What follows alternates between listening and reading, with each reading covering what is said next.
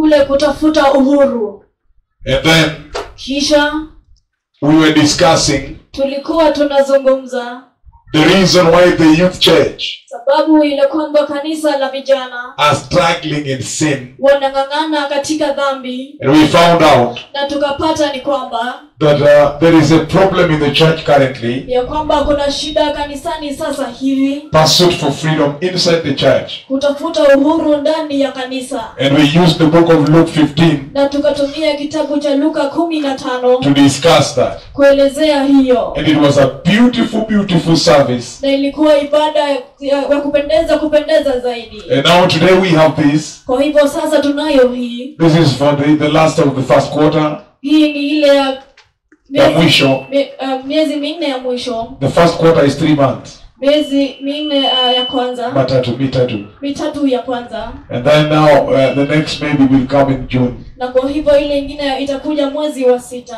And so I want to thank you ever since we began this. Na kwa hivyo nataka kuwashukuru tangia tulianza hii. I have seen the number of the youth increasing. Nimeona idadi ya vijana ikienda juu. There is a serious increase in the number of the youth church. Kuna idadi ya kumaanisha vijana kwenda juu. I can see the number is growing. Ninaweza kuona idadi inakuwa. And I'm very glad. Nami nina furaha sana. And when I see my daughters and my sons who are very, very new, like 1 month old. Wakati ninaona binti zangu na wanangu ambao ni wapya kabisa yapata mwezi mmoja.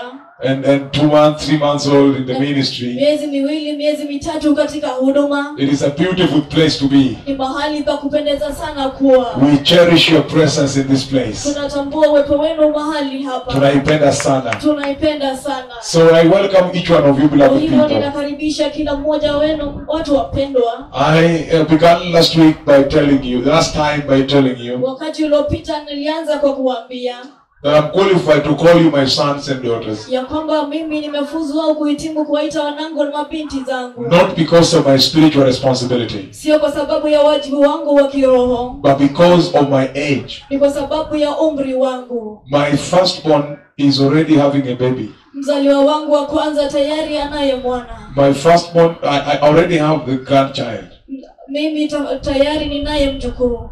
And the first one is, so that can tell you that I'm old. Kwa hivyo hiyo inaweza kukuambia kwamba mimi ni mzee. When my children came from school, wakati watoto wangu walitoka shuleni, on Friday and yesterday, jana na yapata siku iliyopita, I always leave here very late, around saa 7 saa 6 daily. Kila wakati usiku. Kila siku usiku ninatoka hapa yapata saa 6 saa 7 usiku. So I've never met them.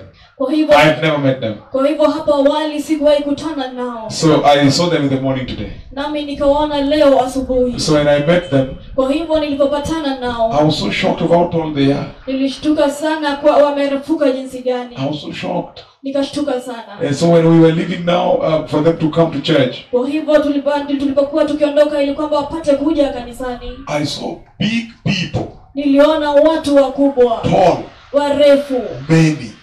Kwa wengi. Then I realized I've grown. Kisha nikagundua ya kwamba nimekuwa. I just realized nimekuwa mzee. Kwa hivyo nikakwambia kwamba nimekuwa. I know you people don't want to be wazee, but you will be wazee. Najua ni watu hamtaki. When I went to the mirror today, I saw white hair. I said, wow. Nilipoenda kwenye kioo leo niliona nywele nyeupe nikasema zinaongezeka. Zinaongezeka. I say, the sunset days. Siku when jua inatua. Siku ambayo jua inatua. So I'm happy to have you. Kwa hivyo nina furaha sana kuwa nanyi. So I want to take like another 4 hours today. Ninataka kuchukua yapata masaa 4 leo. To discuss with you the matters of the kingdom. Kuzungumza nanyi masuala ya ufalme. The youth church. Kanisa la vijana. You are the strength of the ministry of repentance and holiness. Ninyi nguvu ya huduma ya toba na utakatifu. Last time I told you here. Wakati uliopita niliwaambia ni hapa. That if someone goes to Karura forest, ya kwamba iwapo mtu ataenda msitu wa Karura, and you find that person cutting down big trees, na unapata yule mtu akikata miti mikubwa, then you go and take lunch. nenda ukule chakula cha mchana. Because he will not be harming the nation. Kwa sababu hatakuwa anaitenda udhuru hili taifa. But if you find someone is cutting down young trees, lakini unapopata mtu anakata miti michanga, you need to call the KDF, the Kenya Defense Forces officers. Unahitaji kupigia simu wale maafisa wa KDF. That they may come and defend the land. Ili kwamba wakuje wakailinda nchi. Because the small trees are the future of the forest. It's the future of the forest. Kwa sababu ile miti michanga ndizo siku za usoni ya ule msitu. Bwana sifiwe. Bwana sifiwe. In the same way, katika hiyo njia, the youth church is the future of the church. Kanisa la vijana ndilo siku la usoni la kanisa. I told you last time. Naliwaambia wakati uliopita. At one point I was the youngest bishop in the land. Wakati mmoja nilikuwa askofu ambaye alikuwa mchanga kabisa katika nchi. I became a senior pastor at 25 years. Nilifanyika mchungaji mkuu yapata miaka 25. When I began to lead the church. Wakati nilianza kuliongoza kanisa. And so you can't do it. Kwa hivyo wewe pia unaweza kuifanya. You can never say you are too young. Huwezi kusema nyinyi ni wachanga. Remove that thing from you. Ondoa hiyo ndani yenu. A lot is expected from you. Mengi yanatarajiwa toka kwenu. And that is why we do it up to late. Ndio maana tunafanya hata beloved people. Zaidi watu wapendwa. You know that I've not even one day sijakuwa na the conference for men. Unajua hata wakati mmoja sijakuwa na kongamano la wanaume. I've not been having the conference. I've never even one day held a conference for the women. Hata siku moja sijakuwa na kongamano la kina mama. Nor the widows, the orphans. Hata wajane na mayatima. But the youth, lakini vijana, this looks to me like the third or the fourth. Inafanyika kwangu kuwa ya tatu au ya nne. Is it the third or the fourth? Je, ni ya tatu ama ni ya nne? This is the fourth conference. Hili ni kongamano la nne. What does it mean? Hiyo inamaanisha nini? It means inamaanisha we are trying to ensure that this church is stable. Tunajaribu kuhakikisha kwamba hili kanisa liko dhabiti. The youth church. Kanisa la vijana. And so please, in the mighty name of Jesus, kwa hivyo tafadhali katika jina kuu la Yesu, it is my humble request that you take this to action. You cherish this. Ni ombi langu la unyenyekevu ya kwamba mkaweze kuendeleza hii. When you catch it, ukishika, then leave as it says. Uishi jinsi ambavyo inasema. And also share with the rest. Na kwamba ukaweze kushiriki na wengine. Many people are coming. Watu wengi wanakuja. I know the church will be very big. Najua kanisa litakuwa kubwa zaidi. Very, very big. Kubwa zaidi. And when they come, na wakati watakuja, they will fully depend on you people. Watawategemea ninyi kamilifu enyi watu. To guide them to the righteousness of God. Ili kwamba mkaweze kuongoza katika uhaki wa Mungu. So I just want to thank you very much for remaining. Kwa hivyo nataka kuwashukuru sana kwa kubaki. Now, for today, sasa leo, I want to do a very powerful message with you. Nataka kufanya ujumbe wa nguvu sana nanyi. Let me begin by asking you. Wacha nianze kwa kuwauliza. How many are having the big black books? Ni wangapi wanavyo vitabu vikubwa vyeusi? I have been training something in this church silently. Nimekuwa nikifunza kitu katika hili kanisa kwa upole. How to cherish the word. Jinsi ya kuliheshimu au kulitii neno. Cherish being, I think love or something, but cherish the word. Jinsi ya kulidhamini neno. You always see that the teachings I have, kila mara muona ya kwamba yale mafunzo ambayo ninayo, are printed. Kila mara yamepigwa chapa. And they are covered. Na yamewekwa ile I am doing this to teach you that please. Nafanya hivi ili kuwafunza tafadhali. Get a book.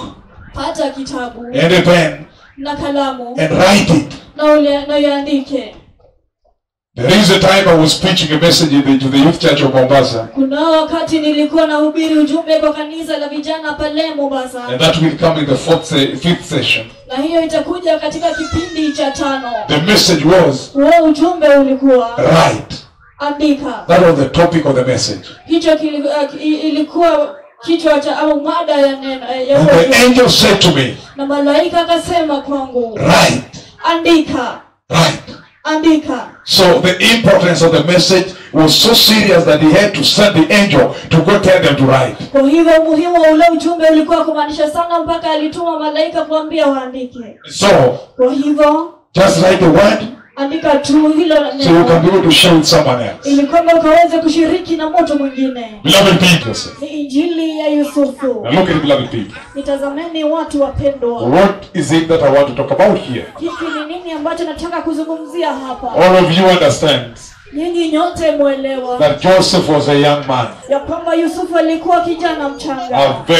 A young man. Kijana mchanga kabisa. And as he was doing his life, na alipokuwa anaishi maisha yake, many things happened to him. Mambo mengi yalimtendekea yeye. That's what I want us to learn from. Na hiyo ndio maana nataka tusome kutoka pale. A steady young man. Kijana dhabiti. Who stood firm. Yule aliyesimama dhabiti. And helped the church. Na akalisaidia kanisa. Of his age. Katika umri wake, katika nyakati zake. A steady young man. Kijana dhabiti imara. So the message is going to go around Joseph. Kwa hivyo ujumbe unaenda kuzunguka Yusufu. It will be around him there. Itakuwa inazunguka yeye pale. How Joseph sailed through the youthful storm. Jinsi ambavyo Yusufu alipita zile dhoruba za vijana. Dhoruba ya ujana. Dhoruba ya ujana. You'll be sharp because of time. I'm very tired now, so I want to be very stable. He's saying how Joseph sailed through youthful storms. Jinsi Yusufu alipitia zile dhoruba za ujana. And that is what I want us to talk about, beloved people. Na hicho ndicho nataka tuzungumzie watu wapendwa. I have categorized storms into many stages. Nimewekeza zile dhoruba kwa katika hatua nyingi. And the last stage, na ile hatua ya mwisho,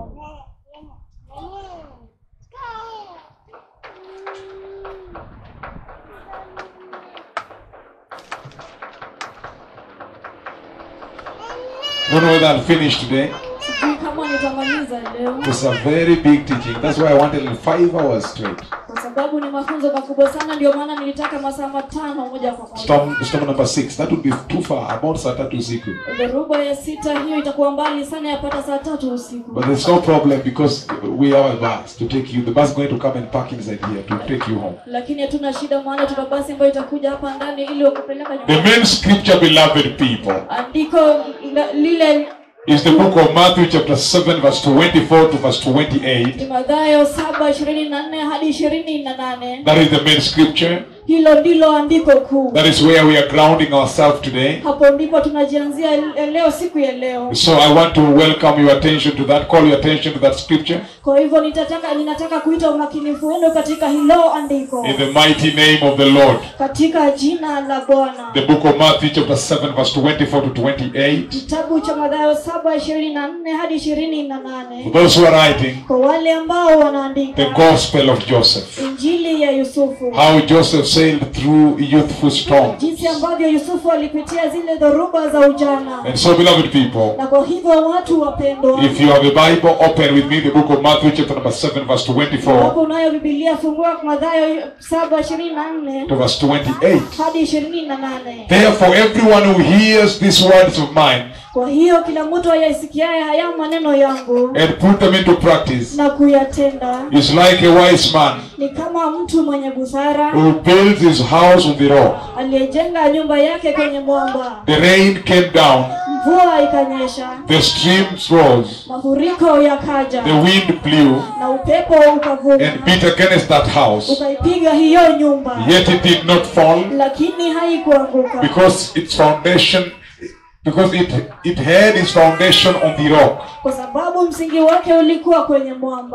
But everyone who hears these words of mine and does not put them into practice is like a foolish man who builds a house on the sand. The rain came down, the stream rose, and the winds blew and beat against that house, and it fell with a great crash. When Jesus finished saying these things, the crowd was amazed at his teaching, because he taught as one who had authority and not as their teachers of the law. Hallelujah. Hallelujah. Now,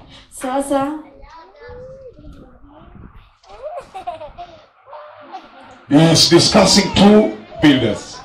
anaelezea wajenzi wawili. He's talking about two builders. Anaelezea wajenzi wawili. Anaongea kuhusu wajenzi wawili. And he's saying, naye anasema, they were all laying the foundation. Wote walikuwa wanaekeza msingi. One dug very deep.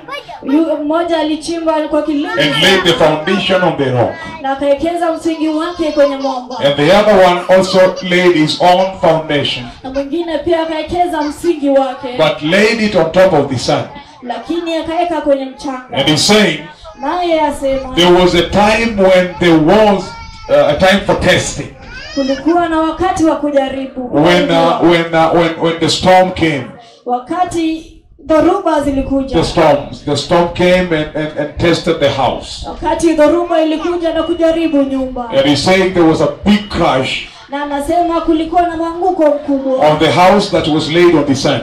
Katika ile nyumba ambayo iliekezwa katika mchanga. But there is one thing that is coming out very clear in that scripture. Lakini kuna kitu kimoja kinachokuja katika hilo andiko. The wise builder. Yule mjenzi mwenye busara. And so today I'm talking about a wise youth.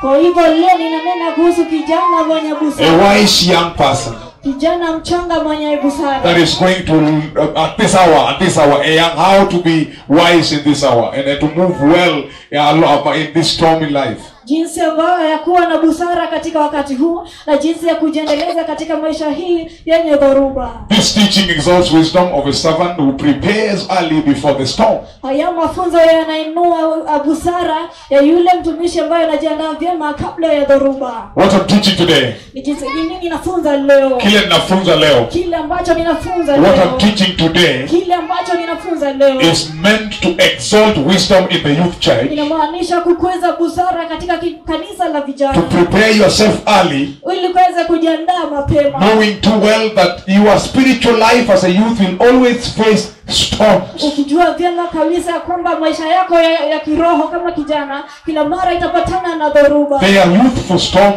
Kuna zile dhoruba za ujana. That will always come your way. Ambazo kila mara zitakuja njia yako. And so beloved people. Na kwa hivyo watu wapendwa. This teaching is meant to prepare you. Hili andiko linamaanisha kukuandaa. The wisdom inside there. Ile busara iliyo pale. Hekima ambayo iko pale. Hekima ambayo iko pale. Is meant to prepare you. Inamaanisha kukuandaa. For the day that is coming. Kwa ile siku ijayo. The youthful storm that will come your way. Ile dhoruba ya ujana ambayo itakuja katika maisha ya njia yako. Hallelujah. Hallelujah. You prepare early. Ujiandae mapema. To face the storms. Kupatana na zile dhoruba. Because when they will come, time is coming, they will have to come. Kwa sababu wakati unakuja lazima zitakuja. And you hear him saying. Na unasikia akisema. The wise servant prepared before the storm. Yule mtumishi mwenye hekima alijiandaa kabla ya dhoruba. They were ready for the storm. Walikuwa tayari kwa ajili ya dhoruba. Meaning they were aware it had to come. Kumaanisha walikuwa wanajua kwamba lazima ingekuja. They were ready for the storm. They were waiting for it. Walikuwa tayari, walikuwa wanaingoja. Beloved people. Watu wapendwa. This means. Hii inamaanisha. The key word in this teaching. Andiko kuu katika neno kuu katika haya mafunzo. Will be obedient. Itakuwa kutii. The obedience of the youth church. Utiifu wa kanisa la vijana. Because you will see that what Saint Joseph at the end of it all. Kwa sababu utaona kile ambacho kilimwokoa Yusufu baada ya yote. Is his ability to obey. Ni uwezo wake wa kutii. Obedience, beloved people. Utiifu watu wapendwa. And so this teaching is supposed to exalt obedience in the youth church. Kwa hivyo haya mafunzo yanafaa kukweza utiifu katika kanisa la ujana. You hear him saying. Unasikia akisema. The other one hears the word. Yule mwingine analisikia neno. And does not practice. Na halitendi. And the other one hears the word. Na mwingine anasikia neno. And practice the word. Naye analitenda neno. And based on their ability to practice the word. Na kulingana na uwezo wa kulitendesha kazi lile neno. Their wisdom is seen during the storm. Hekima yao inaonekana wakati wa busara. At the time of testing. Katika wakati wa kujaribia. Their wisdom is therefore now elevated, is seen. Busara yao sasa inakuwezwa. Because they were able to listen and practice the word. Kwa sababu waliweza kusikiza na kutendesha kazi lile neno. Because time comes. Kwa sababu wakati unakuja. When what will count. Wakati kile ambacho kitahesabiwa. Is your ability to hear and practice the word. Ni uwezo wako wa kusikiza na kutendesha kazi lile neno. Beloved people. Watu wapendwa. What does it mean? inamaanisha nini? Hearing the word and doing it Kusikiza neno na kulitenda is what I want this church to practice. Hicho ndicho nataka hili kanisa litende. The youth church. Kanisa la vijana. To hear kusikia and to practice the word na kutenda neno as it is. Jinsi ambavyo ilivyo. That is it, beloved people. Kwa hivyo ndio hivyo watu wapendwa. He's saying asema disobedience kutotii is failure to do the word. Ni kukosa kulitenda neno. In this teaching also what we are going to talk about katika hili haya mafunzo kile ambacho tunaenda kuzungumzia pia is the beauty of wisdom. Ni ule urembo wa hekima. Number one, ya kwanza, that a wise youth is sensible. Ya kwamba kijana mwenye hekima sensible. Ana akili. Yeah, I think so. Even me, I believe so. Mimi pia ninaamini hivyo. No. I'm saying I believe what you're saying. Sensible should be akona akili, right? Akona sense. I don't know what it is. Akona akili timamu. Your chairman anasema muwe na akili timamu. Mwingine anasema nini? Amemakinika. A sensible is kumakinika. Then the next person.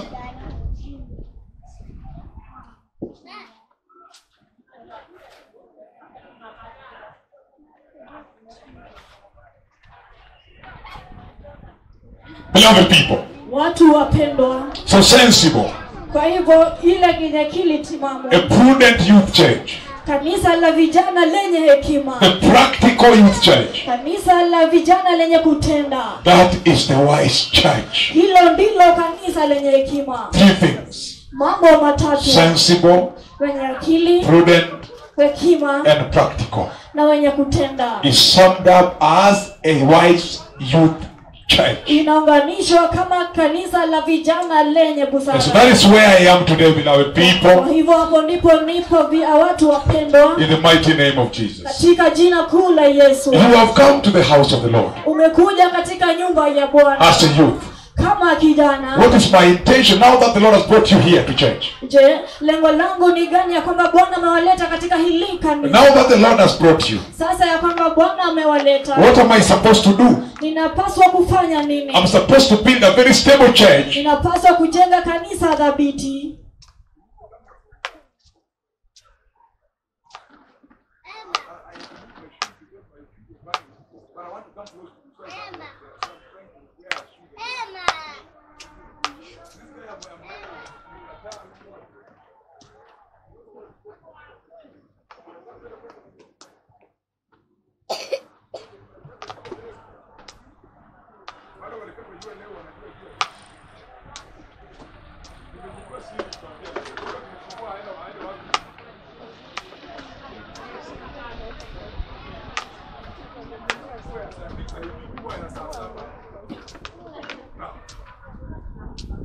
So, in the book of Matthew chapter 24 that we've just recorded down. Katika kitabu cha Mathayo 24 ambayo Thank you for coming. Asante sana mwangalizi kwa kuja. The book of Matthew 24 that you've just recorded down. Kitabu cha Mathayo 24 ambayo tumenakili sasa. Is elevating the wisdom of a servant. Inakweza busara ya yule mtumishi. It is elevating the wisdom of the youth church, the wise young man, the wise young lady. Inakweza hekima ya yule kijana mchanga au kijana mchanga wa kike. Okay, the Dukata is about to take off. What you saying? Lakini asema you come here. Unakuja hapa. Pastor Inyama is already seated. Mchungaji Inyama tayari ameketi. And he is threatening you people. Lakini anawatia waga nyinyi watu.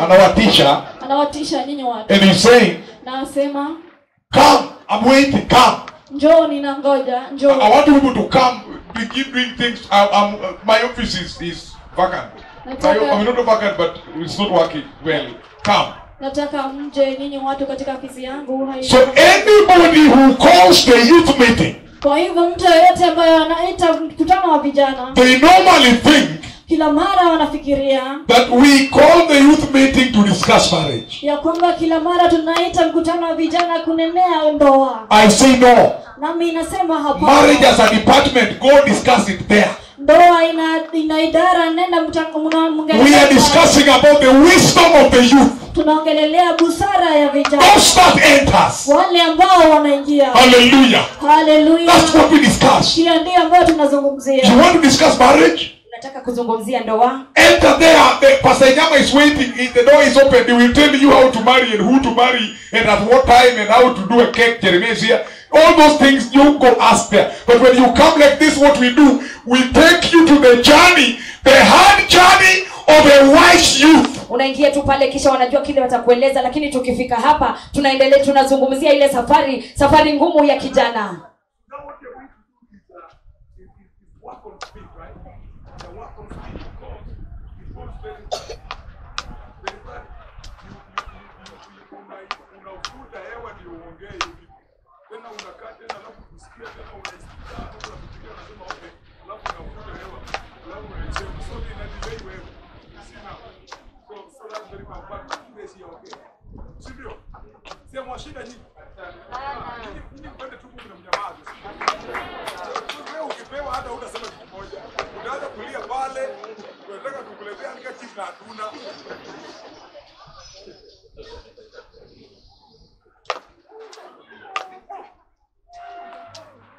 Storm number 1.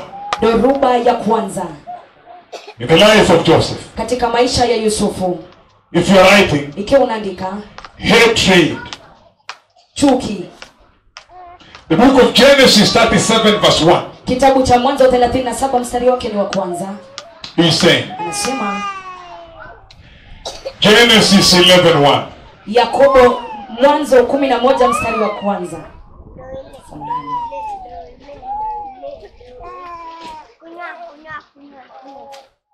What are you talking about? It's not 11, it's 37, sorry. It is 37 verse 1. I'm saying 11, that's not right. It is 37:1. He's saying, hey, I wish sound can be that way every Sunday. Kumejua ni mzuri. He's saying, anasema, Jacob lived in the land where his father had stayed, the land of Canaan. Yakobo akaishi Kanaani, katika nchi ambayo baba yake alikuwa ameishi. This is the account of Jacob. Zifuatazo hizi ni habari za Yakobo. Joseph, a young man of 17 years. Yosefu kijana wa miaka 17. If I were you, I underline that. Ningalikuwa wewe ningepigia hiyo mstari. 17 years. Miaka 17. I hate to ask people their years. Nachukia kuuliza watu miaka yao. But I may ask, how many are above that year? Lakini ningependa kuuliza ni wangapi wamepita miaka hiyo? How many are older than Joseph? Wangapi ni wazee kuliko Yusufu? Sio wazee. Wewe unaita vijana wazee? Anawataka kuharibia. Asiwaite wazee, sio? Mimi ndio mzee. Mimi ndio nimezeeka sasa, lakini nyinyi hamwezi sema edukata nataka kuita nyinyi wazee, that's wrong. Wangapi umri wao umepita wa Yusufu? Very true. Very good now. Wangapi wamepita umri wao umepita ya Yusufu? You are about 17. So nyinyi wote ni wameshinda Yusufu. Then Yusuf was small then. For the young man, not small but very young. He's saying, Joseph, a young man of 17 years, was tending the flock with his brothers. Yusufu kijana wa miaka 17 alikuwa akichunga makundi ya kondoo na mbuzi pamoja na ndugu zake. The sons of Bilhah, wana wa Bilhah, and the sons of Zilpah, na wana wa Zilpah, his father's wife. Wake za baba yake. And he brought their father a bad report about them. Naye akamletea baba yake taarifa mbaya kuhusu hao ndugu zake. Now Israel loved Joseph more than any of his other sons. Basi Israeli akampenda Yusufu sana kuliko wote miongoni mwa kaka zake. Because he had been born to him in his old age. Kwani ni mwanawe wa uzeeni. And he had made an ornate robe for him. Akamshonea joho lililo rembwa sana. When his brothers saw that, ndugu zake walipoona hiyo, when they saw that their father had loved him more than any of them, walipoona kwamba baba yao amempenda Yusufu kuliko yeyote miongoni wao, they hated him. If I were you, I underlined that they hated. Karibuni sana, we have some new visitors. Karibuni sana, thank you. From Madare, no, thank you. Karibuni sana. We love you. We love you. Thank you very much. He's saying, when his brothers saw that their father loved him more than any of them, ndugu zake walipoona kwamba baba yao anampenda Yusufu kuliko yeyote miongoni mwao, they hated him walimchukia and could not speak a kind word to him. Na hawakusema naye neno lolote jema. Joseph had a dream. Yusufu akaota ndoto. And when he told it to his brothers, na alipoeleza ndugu zake, the second time they hated him even more. Mara ya pili wakamchukia hata zaidi. If I were you, I underline that again. Hate. When you see hate, you underline. Ukiona chuki popote unaipigia mstari. They hated even more. Walimchukia hata zaidi. He said to them, akawaambia, listen to this dream I had. Sikizeni ndoto niliyoota. We were binding sheaves tulikuwa tukifunga miganda of grain ya nafaka out of the field. Shambani. When suddenly my sheaf rose, ghafla mganda wangu ukasimama wima. And stood upright. Ikasimama wima. While your sheaves gathered around mine. Wakati miganda yenu ikizunguka na yangu. And bowed down to it. Na kuinamia. Verse 8. Mstari wa 8. His brothers said to him, ndugu zake wakamwambia, do you intend to reign over us? Wewe unakusudia kututawala? Will you actually rule us? Hivi kweli wewe utatutawala sisi? And they hated him all the more. If I were you, I would hate again. I underline. Wakaongeza kumchukia zaidi. Ningalikuwa wewe ningepigia mstari tena mahali kuna kuchuki pale. And they hated him even more. Wakamchukia hata zaidi. Because of his dream. Kwa sababu ya ndoto yake. And what he had said. Pamoja na yale aliyowaambia. Then kisha he had another dream. Akaota ndoto nyingine. And he told his brothers. Akawaambia ndugu zake. Listen, he said. Sikilizeni alisema. I had another dream. Nimeota ndoto nyingine. This time. Wakati huu. The sun. Jua. And moon. Mwezi. And 11 stars. Na nyota 11. Were bowing down to me. Zilikuwa zinanisujudia. When he told his father as well as his brothers. Alipomwambia baba yake pamoja na ndugu zake. His father rebuked him. Baba yake akamkemea akisema. And said. Akasema. What is this dream you had? Ni ndoto gani hii uliota? Will your mother. Hivi kweli mama yako. And I. Na mimi. And your brothers. Na ndugu zako. Actually come and bow down to the ground before you. Tutakuja kukusujudia wewe hadi chini. His brothers were jealous of him. Ndugu zake wakamwonea wivu. But his father kept the matter. Lakini baba yake aliweka lile jambo hilo moyoni. Hallelujah. Hallelujah.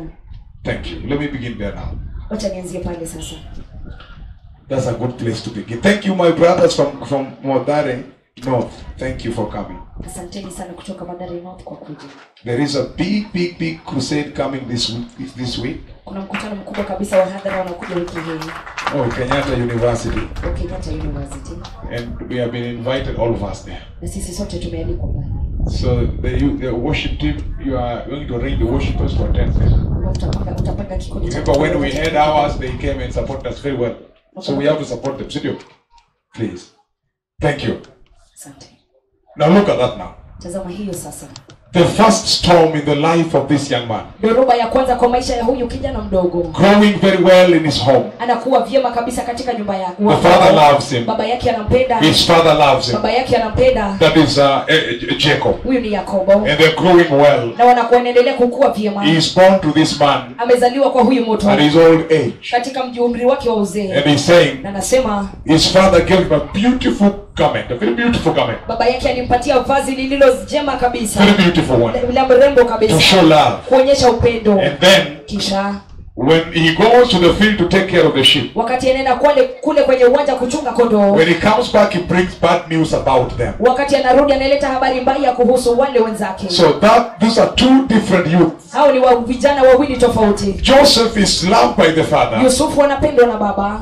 And he's doing well. Na anaendelea vyema. He has a good character. Ana tabia njema. But his brothers lakini ndugu zake have bad character. Wana tabia mbaya. And you see the father don't love the brothers. Na unaona baba hapendi ndugu zake. The father loves Joseph because of his good character. Baba anampenda Yusufu sababu ya tabia yake njema. But something that is coming very beautifully there. Lakini kitu kinachojitokeza cha kupendeza pale. Is when he is coming back from every time he come from the field. Ni wakati kila wakati anatoka kutoka pale kwenye uwanja. He brings bad report about them. Analeta ripoti mbaya kuwahusu. And they don't like it. Na hawaipendi. They don't like it. Hawaipendi. But the Bible says they hate him for that. Lakini Biblia inasema wanamchukia kwa sababu they hate him for the love of the father. Wanamchukia kwa upendo wa baba. And then he's saying. Na kisha anasema. The 3 times that they were hating him. Wakati mara 3 waliokuwa wanamchukia. Was because of the goodness that was being unleashed by Jehovah in his life. Ilikuwa kwa sababu ya wema ambao Jehova alikuwa anaonyesha kwa maisha yake. And he's saying. Anasema. At this time. Kwa wakati huo. When he talked about the dream. Wakati alizungumza kuhusu zile ndoto. The sheaves. Zile miganda. Bowing down. Zikimuinamia. kunyenyekea before him,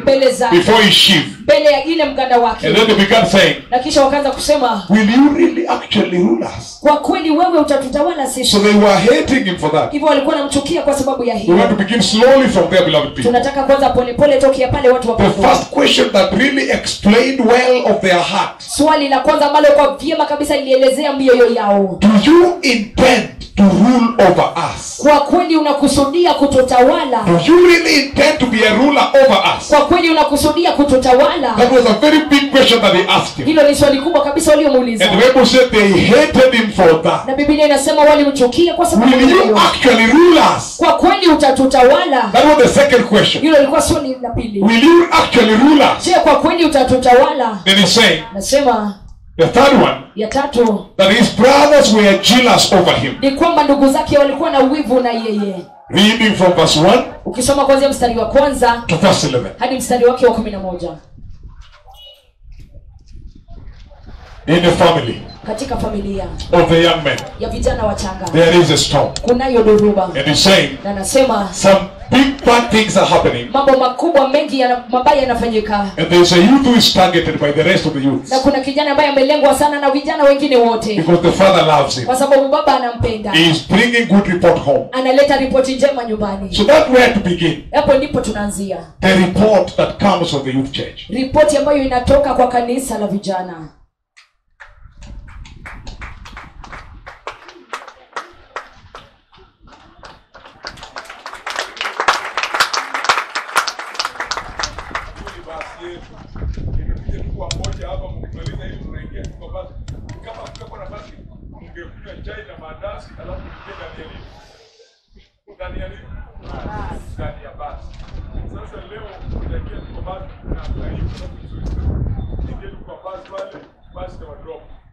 This is now the third verse.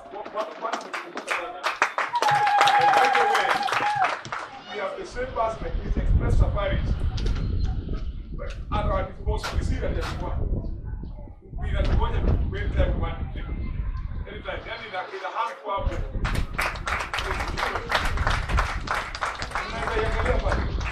and the driver is one of us.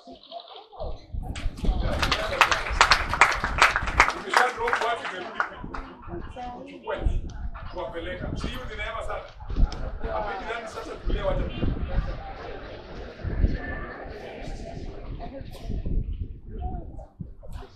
The storm in the family. Dhoruba katika familia. Very serious storm.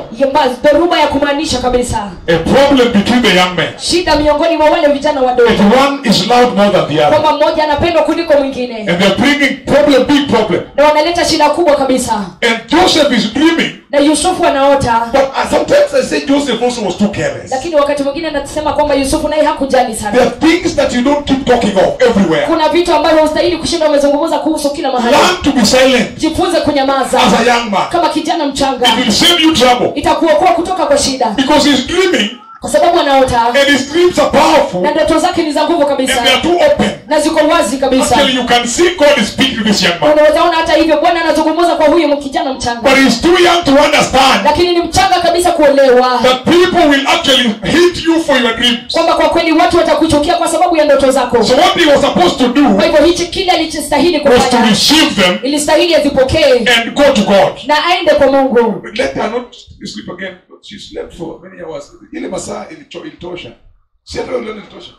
Alilala sana tukakubali because tulikuwa alikuwa kesha the entire night. Yeah. So we say let us sleep out ahead. But after sleeping out ahead now, sasa aendelee tunakuwa appendix.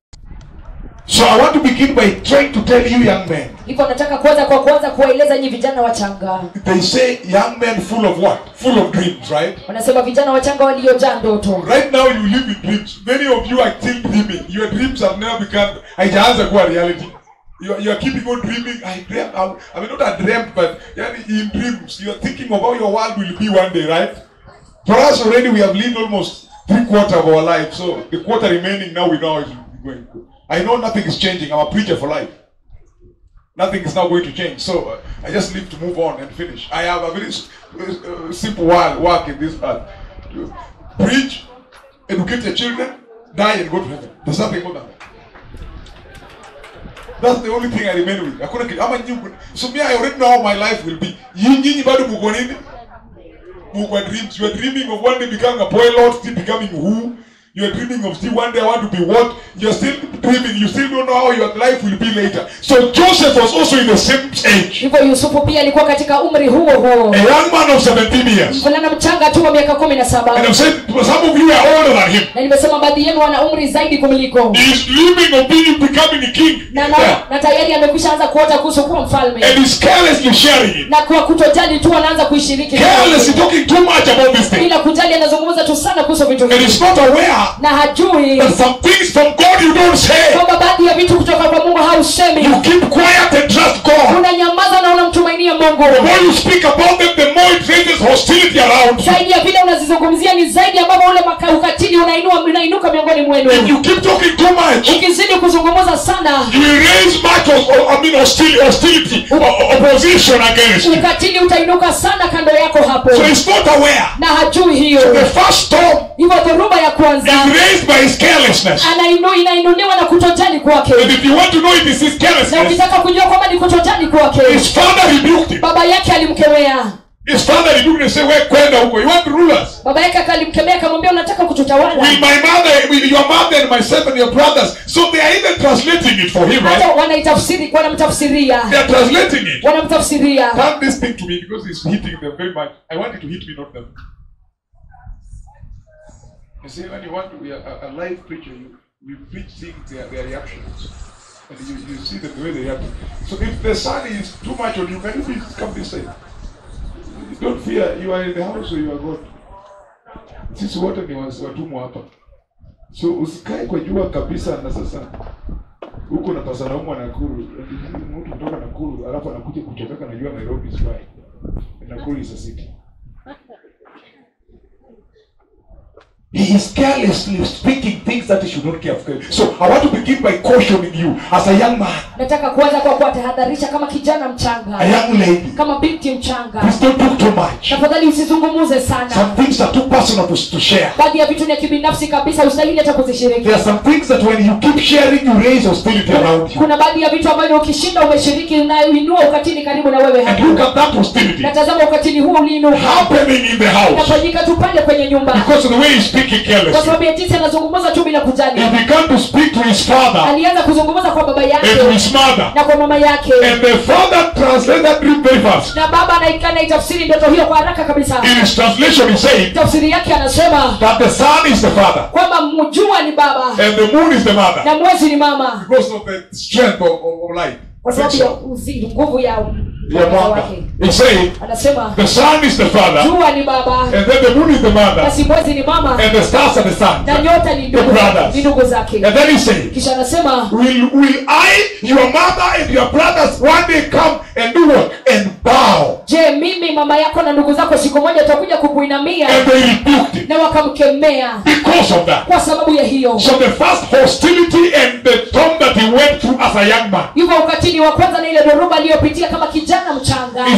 Is that which comes because of the carelessness of the youth. Ni ile ambayo inakuja kwa sababu ya kutojali kwa kijana. They share too much and talk too much. Wanazungumza sana na kushiriki zaidi. So I begin there. I want to begin there to caution you. Nataka kuanzia pale kuwa tahadhari. As you're living in your salvation. Unapoishi katika wokovu wenu. Learn to speak less. Jifunze kuzungumza chache. Don't say everything about you. Usizungumze tu zaidi kukuhusu. Learn to share some things only with God. Jifunze kushiriki baadhi ya mambo na Mungu peke yake. And you will live a peaceful life. Na utaishi maisha ya amani. Because of time, beloved people. Kwa sababu ya wakati watu wapendwa. Let me begin sailing into the deeper parts of it. Wacha nianze kuingia katika vilindi vyake. Storm number 2. Dhoruba ya pili. Because time is not on our side. Sababu muda hauko upande wetu. Storm number 1 is saying the hatred. Dhoruba ya kwanza ni chuki. Because look at Genesis chapter 37 verse 12. Kwa sababu ukiangalia Mwanzo 37 mstari wake wa 12. Look at what happened. Genesis chapter 37 verse 12. Someone with mics around, because I have no time to open the Bible because of these people.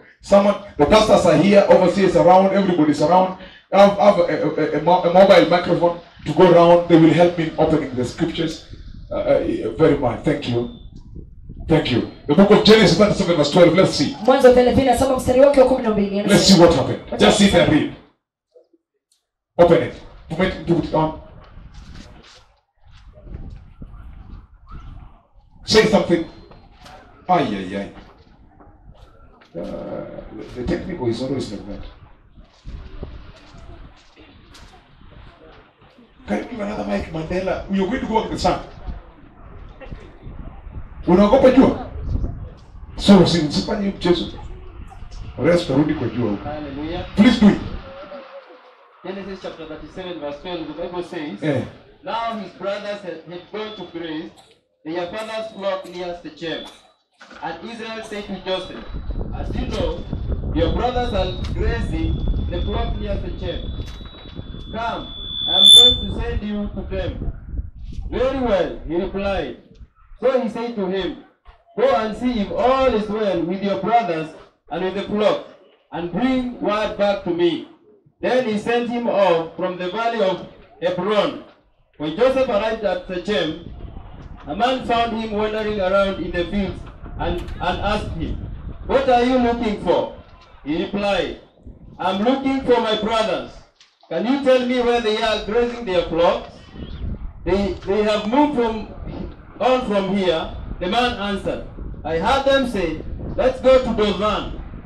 So Joseph went after his brothers and found them near Dothan.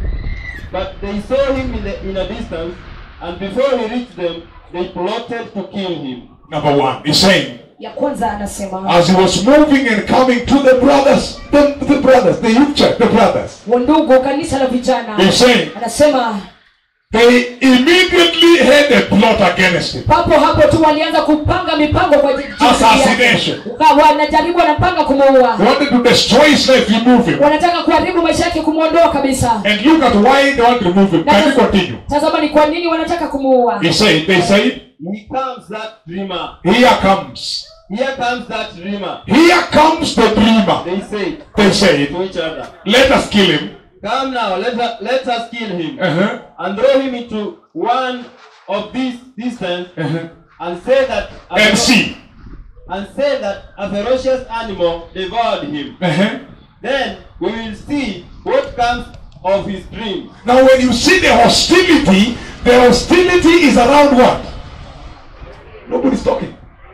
The dream. Sasa unaona ukatili huo unazunguka tu zile ndoto zake. Here comes the dreamer. Sasa hapa yuaje yule anayeota ndoto. His father rebuked him for the dream. Baba yake alimkemea kwa sababu ya zile ndoto. His brothers asked, ndugu zake wakauliza, will you really rule us? Kwa kweli utatutawala? Will you actually be our ruler? Kwa kweli utakuwa mtawala wetu? And the father said, baba yake akasema, what is of this dream of yours? Hizi ndoto zako je zahusu nini? Will your mother and I bow down to you? Je, mama yako na mimi nitakuinamia? And your brother? Na ndugu zako? And they rebuked him. Na akamkemea. And then he's saying, kisha anasema, they are saying, wanasema, here comes the dreamer. Basi hapa yuaja yule anayeota ndoto. Let us kill him. Wacha tumuue. And say, na tusema, a ferocious animal attacked him. Mnyama mkali alimvamia. Let us see what happens of his dream. Wacha tuone matokeo ya ndoto zake. So you begin to see that the hostility was around his dream. Basi utaona kwamba ukatili uliletwa na zile ndoto zake. That's why I'm saying, ndio maana nimesema, as you are growing in this life, ukiendelea kukomana kuwa katika maisha haya, as a youth church, kama kanisa la a vijana, young person, kama mtu mchanga, you have a lot of life ahead of you. Una maisha mengi kabisa marefu mbele yako. A bright life. Maisha yaliyo mapya. A lot of hope. Yenye tumaini mingi. And peace. Na amani. You are seeing it. Unaiona. In terms of dreams. Kwa njia ya ndoto. Speak less. Zungumza chache. Pray more. Omba zaidi. Speak less and pray more about your life. Zungumza machache na uombe zaidi kuhusu maisha yako. It is better that way. Ni bora hivyo. Because it will not raise hostility around you. Kwa sababu haitaleta ukatili hapo miongoni mwenu. They plan to kill him. Wakapanga kumuua. And they sold him. Na wakamuuza. The book of John, 1 John chapter 3 verse 15. Kitabu cha Yohana wa kwanza 3:15. Somebody was to read for me because of time. The book of 1 John, please. Time is not on me. I don't know where it will help me. I mean, just mukipata unapea nini? 1 John chapter 3 verse 15. Do it, please. The Bible says, it says, Anyone who hates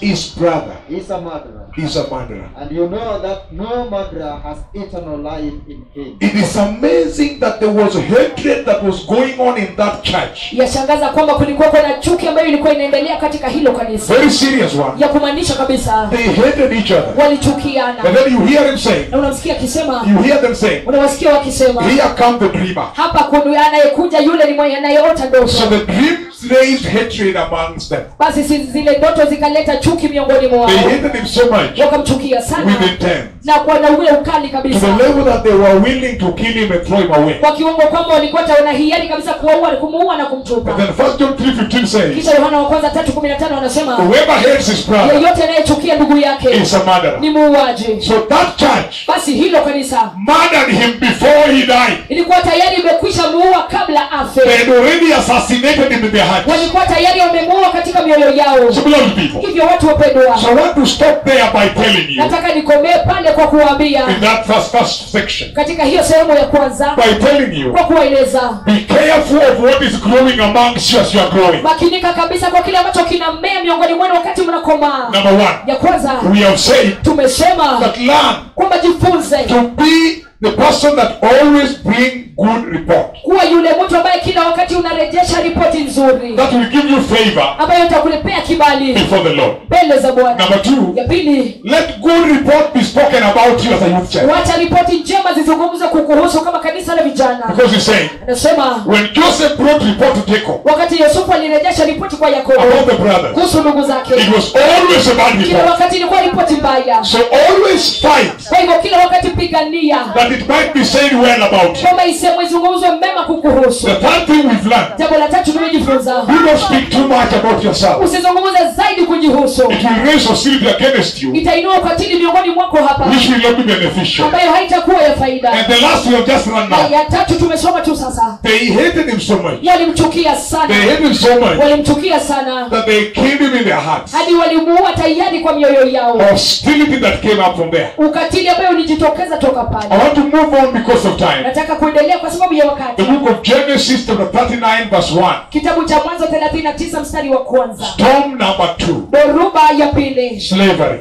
Utumwa. Genesis 39 verse 1. He's saying. Now Joseph had been taken down to Egypt. He's been taken down to Egypt. Potiphar, an Egyptian who was one of the Pharaoh's officials. Can we see how it happened? How did they take him to Egypt? They sold him, right? They took him and they threw him inside the system, and then they want to kill him, and then later they said that instead of killing him, let us sell him, right? And then when they sold him, someone was not aware. His name is who? Judah. It is Reuben. Who wanted to save him is who? Judah intervened and said, let us not kill him. Why, if we kill him, what will we benefit? The benefit is, after all, is our brother, right? Very well. Now, read Genesis 39 verse 1. It says, now Joseph had been taken down to Egypt. Potiphar, an Egyptian who was one of the Pharaoh's officials, the captain of the guard. Hallelujah. Hallelujah. Thank you. Now, Joseph had been taken down to Egypt. Potiphar, an Egyptian who was one of the Pharaoh's officials, the captain of the guard, bought him from the Ishmaelites who had taken him there.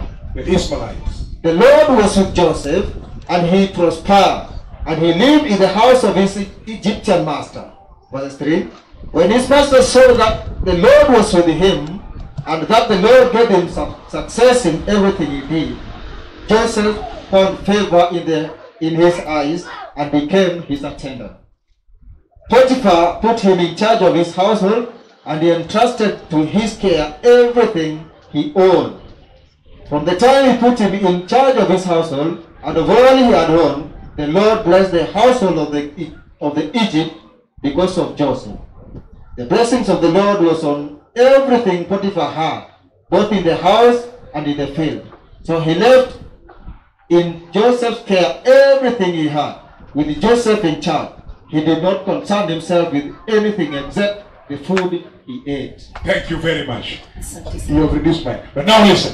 Lakini sasa sikiza.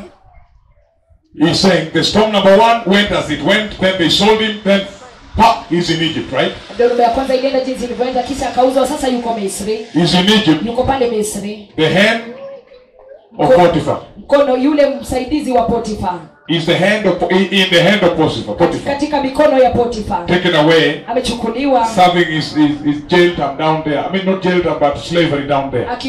Akitumikia utumwa wake pale. In the house of Potiphar. Katika nyumba ya Potiphar. At 17 years. Kwa miaka yake akiwa miaka 17. He is in Egypt. Yuko pale Misri. Away from his God. Ametoka mbali, hayuko karibu na Mungu wake. Away from his parents. Mbali kutoka kwa wazazi wake. Away from the Lord. Mbali kutoka kwa Mungu. Away from the church. Mbali kutoka kwa kanisa. At 17 years. Miaka 17. And he's saying, anasema, the first report to be written about him. Ripoti ya kwanza kuandikwa kumhusu. They're saying, wanasema, and the Lord was with him. Na Bwana alikuwa pamoja naye. At that young age. Kwa umri wake huo mchanga. And the Lord was with him. Na Bwana alikuwa pamoja naye. So that is the first place we want to begin, beloved people. Hapo ni hatua ya kwanza tunataka tuanzie, watu wapendwa. The second storm. Dhoruba ya pili. Slavery. Utumwa. And he's saying, anasema, and the Lord was with him. Na Bwana alikuwa pamoja naye. In the midst of the slavery. Katikati ya ule utumwa. He is walking very far. Anafanya kazi mbali. But there is something he's fighting for. Lakini kuna kitu anapigania. To sustain the Lord in his life. Kuendelea kumdumisha Mungu katika maisha yake. In his youthful life. Katika maisha yake ya ujana. He never wanted any time to lose the Lord. Kamwe hakutaka wakati wowote ampoteze Bwana. So he worked very hard to sustain the Lord in his Christian life, in his youthful life. Hivyo alifanya kazi kwa bidii kabisa ili kwamba kumhifadhi Mungu katika maisha yake ya ujana. And the Lord was with him. Na Bwana alikuwa pamoja naye. Beloved people. Wapendwa. In Potiphar's house. Katika nyumba ya Potiphar. Number 2. Ya pili. He served his master wholeheartedly. Alimtumikia Bwana wake kwa moyo wake wote. Now that's a very important place to be. Hapo ni mahali pazuri kabisa kuwa. You are young and you have ambition. Wewe ni mchanga kabisa na una maoni. And you have the future, you are planning a lot of things ahead of you. Na maisha mengi huko mbele ya usoni, unapanga mambo mengi kabisa. Sometimes you will be so surprised. Wakati mwingine utashangazwa kabisa. That you will find yourself working the people you don't want to work to. Kwamba utashangaa kwamba unafanyia watu kazi wale ambao hukutaka kufanyia kazi. That's what Joseph found himself into. Hicho ndicho Yusufu alijipata ndani yake. I told you. Niliwaambia. There was a need of a wise man. Kulikuwa na hitaji ya mtu mwenye hekima. Before the storm strikes. Kabla ya dhoruba kugonga. So Joseph, loved by the father. Hivyo Yusufu akipendwa na baba. Was not aware. Hakujua. That at one point. Kwamba kwa wakati mmoja. He will be alone in the wilderness. Atakuwa peke yake kwenye jangwa. In the hand of foreigners. Katika mikono ya wale wageni. Serving as a slave. Akitumika kama mtumwa. But wisdom that was still early in him helped him. Lakini hekima iliyowekezwa ndani yake mapema ilimsaidia. But look at this now. Lakini tazama hii sasa. The fear of the Lord. Hofu ya Mungu. Which was in him. Ambayo ilikuwa ndani yake. First of all. Kwanza kabisa. Helped him. Ilimsaidia. To serve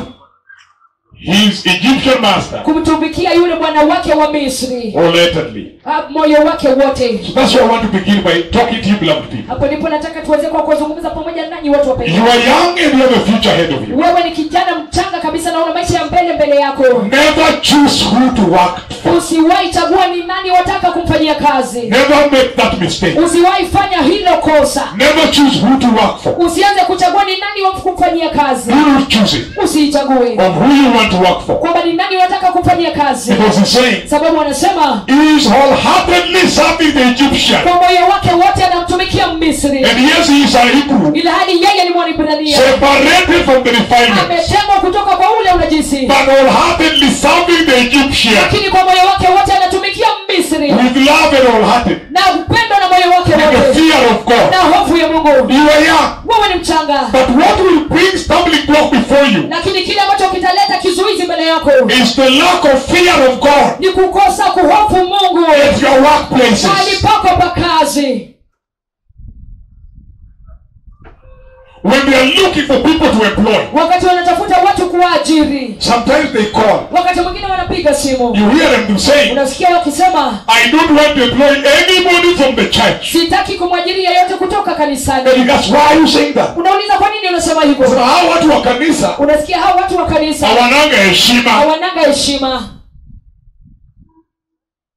When they go to work there, wakati wanaenda kazini pale, they bring mambo ya kanisa huko. Wanaleta mambo ya kanisa huko. He's saying, wanasema Joseph is serving an Egyptian master, Yusufu anamtumikia bwana wa Kimisri, but he's serving in the fear of the Lord. lakini anamtumikia katika hofu ya Mungu. The youth church, Kanisa la vijana, you have ambitions ahead of you unazo maoni mbele yenu and good plans, na mipango mema, but one thing that will interfere with those things lakini kitu tu ambacho kitazuia vitu hivyo is you to go to your workplace ni wakati ukienda mahali pako pa kazi minus the fear of God, bila hofu ya Mungu, you will not prosper. hauwezi fanikiwa. Let it follow you. Wacha ikufuate. And I'm saying, Nimesema do not choose who to work for. usichague ni nani wataka kumfanyia kazi, And I can dare say, na ninaweza sema do not choose what to do. usichague nini cha kufanya. One of you called me Mmoja wenu alinipigia simu looking for something to do. akitafuta kitu cha kufanya, And then I asked, kisha nikauliza what type of job can you do? ni aina gani ya kazi unaweza fanya. And that person said, Huyo mtu akaniambia kazi yoyote ambayo iko na adabu. kazi yoyote ambayo iko na adabu. Can you say that way? Sasa inakuwa gani hiyo? So nikauliza, kazi iko na adabu ni gani? Kazi ambayo iko na adabu ni gani? Akaniambia staki kazi hazina adabu. So I said, which one?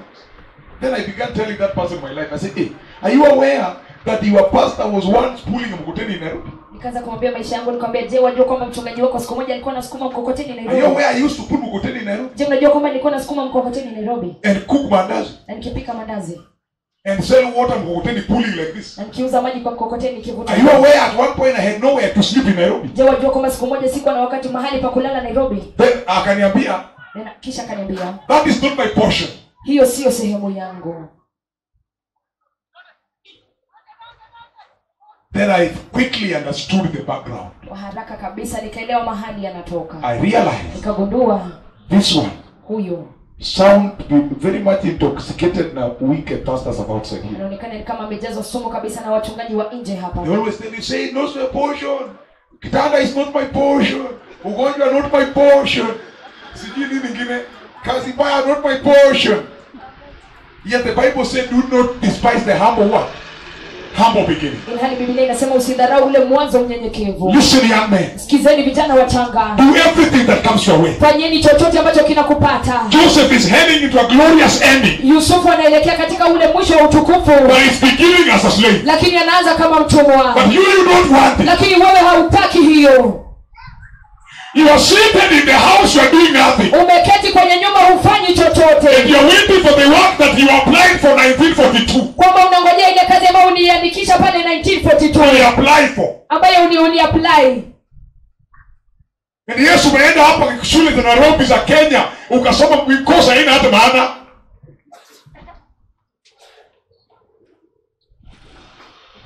Sasa wewe unangoja kosi yako, si ufanye kitu pole pole ukingojea kosi yako. Wewe shindwe.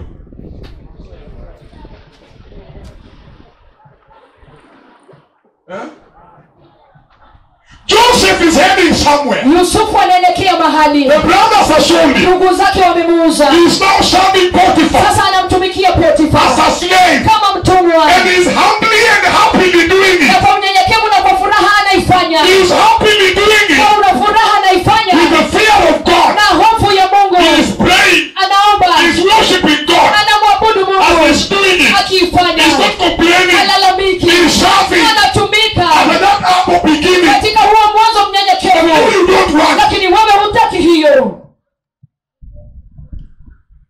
Vile unatoshana hivi unaambiwa nataka kutumia fare. Vile unatoshana hivi. Mpaka umemea mpaka ndevu. Bado unaomba fare. Na ukuna ndevu.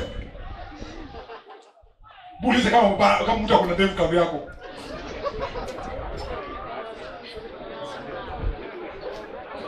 Unanyoa, baba yako pia ananyoa. Alafu unaomba fare kwenda huko. Eti ulisomea university, kwani what is university?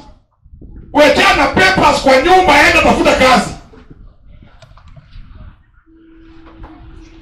Kama hivi nilijua hii mtaani ilikuwa.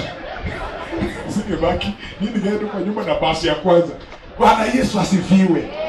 I am bringing you reality. waleteni ukweli kabisa. Just do it. God will find you on the way. Wewe fanya tu, Bwana atakupata, Mungu atakupata njiani. Look. In Joseph's dream, katika ndoto ya Yusufu, you see a king. Unamuona mfalme. Sivyo? In Joseph's dream, you see a king. Katika ndoto ya Yusufu unamuona mfalme. In Joseph's dream, katika ndoto ya Yusufu, you see a king. unaona mfalme. Because his father is saying, kwa sababu baba yake anasema, we will bow before you. Je, tutakusujudia? At 17 years. Kwa miaka 17. He's already seeing his future. Tayari amekwisha ona maisha yake ya usoni. People are bowing down before him. Watu wanamsujudia.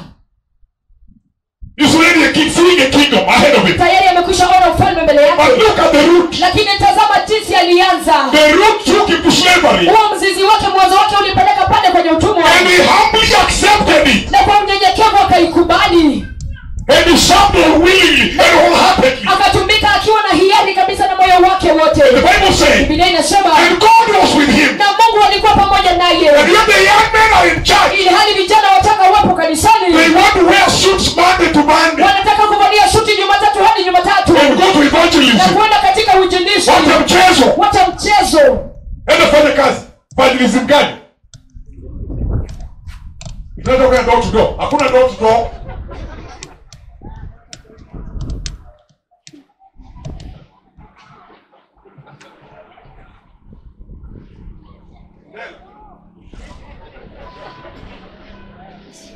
Are you not a university student? Je, wewe sio mwanafunzi wa chuo kikuu? University of Nairobi. What are you studying? Which course is that? In diplomacy. You want to be a diplomat? Okay. But right now, are you not riding a motorcycle? He's riding a motorcycle. Anaendesha pikipiki. He wants to be ambassador of US. Anataka kuwa yule balozi wa majimbo. Na ameanza na pikipiki. Na tayari amekwisha anza na pikipiki. Wewe umekaa kwa nyuma unangoja if you apply it. Nimi apply hiki.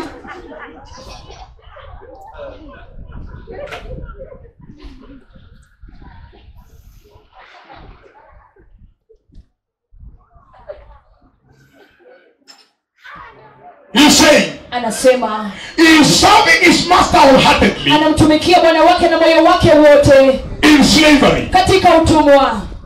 Without fear. Bila hofu. And look at this now. Tazama hii sasa. The Bible says, Biblia inasema, whatever he touched in Egypt, chochote alichoguza pale Misri, prospered. Ilifanikiwa. Even the house of Potiphar began to see the blessing of God of Israel. Hata nyumba ya Potiphar ilianza kuona baraka za Mungu wa Israeli. The foreign God. Yule Mungu wa kigeni. Foreign God. Mungu wa kigeni. Jehovah is foreign to them. Jehova ni wa kigeni sana kwao. But there is a youth that fears him in that house. Lakini kuna kijana yeye mhofu ndani ya nyumba hiyo. And serving him wholeheartedly in slavery. Akimtumikia na moyo wote katika utumwa. He blessed the house of Potiphar. Alibariki nyumba ya Potiphar. And the Bible says, na Biblia inasema, Potiphar realized Potiphar kagundua that God is with this young man. Baba Mungu yuko na huyu kijana mchanga.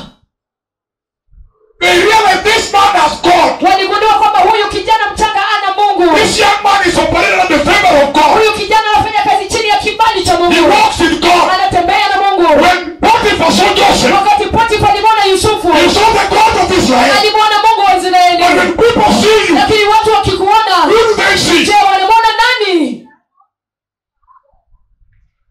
Potiphar is seeing Joseph, a 17 years boy. Potiphar anamwona Yusufu kijana wa miaka 17 in slavery, katika utumwa, serving washing dishes. Anatumika akiosha vyombo. He's washing it and singing the Hebrew songs. Anaosha vyombo akiimba nyimbo za Kiebrania. In humility. Katika unyenyekevu. And humbleness. Na katika unyenyekevu. He loved his job. Alipenda kazi yake. God was with him. Mungu alikuwa na yeye. But did not remove him from slavery. Lakini hakumwondoa toka katika utumwa. God said, Mungu alisema, endelea na kuosha vyombo. Endelea na kuosha vyombo. Niko na wewe lakini endelea kufanya nini?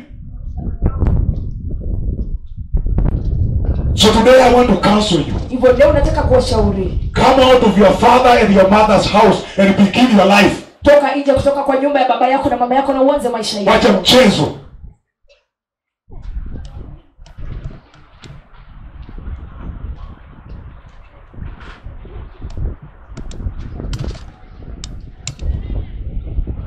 Wewe unaendesha nini? Pikipiki. Sasa utarudi kujua tena. Let me come this side. Who is it here mwenye anafanya kazi ya kusomea? Kumbe Mungu wengi kama Joseph. Wewe unafanya gani? Cake. Ulisomea nini? Ulisomea business information alafu na technology. Alafu sasa napiga cake.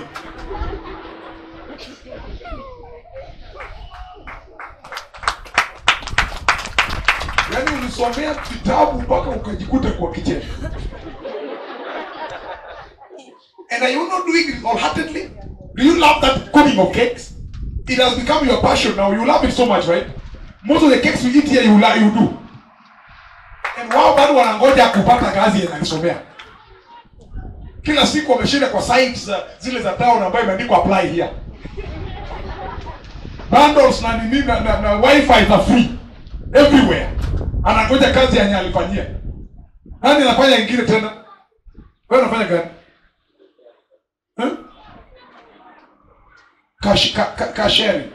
Cashier ni cashier. In a supermarket. Na wewe ulifanya nini? Procurement. You have not procured anything. When you submit procurement, you have procured nothing. But do you not love it? Serve. It begins there. Me, nilikuwa nafuta mkuteni. My wife is here, she can tell you. Nilikuwa nafuta mkuteni like this. Mkuteni na maji ndani. Yeah. Na nilikuwa naipenda sana. Nani anafanya ile old sana? Ile old. Old. Wewe ni nani? Cleaner. Wapi? Down. Ulisomea nini?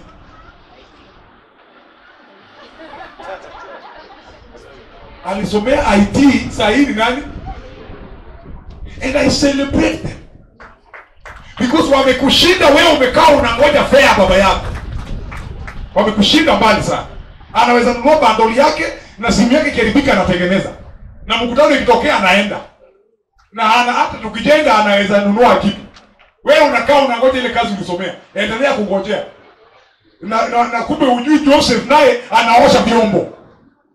Joseph anaosha vyombo na kumbe atakuwa mfalme. Lakini ameanzia kuosha vyombo. Na anaosha akiimba nyimbo za Kiebrania. Wewe umekataa kuosha eti kwa sababu wewe ni asha kanisani, si wewe ni nani? Now you don't do anything.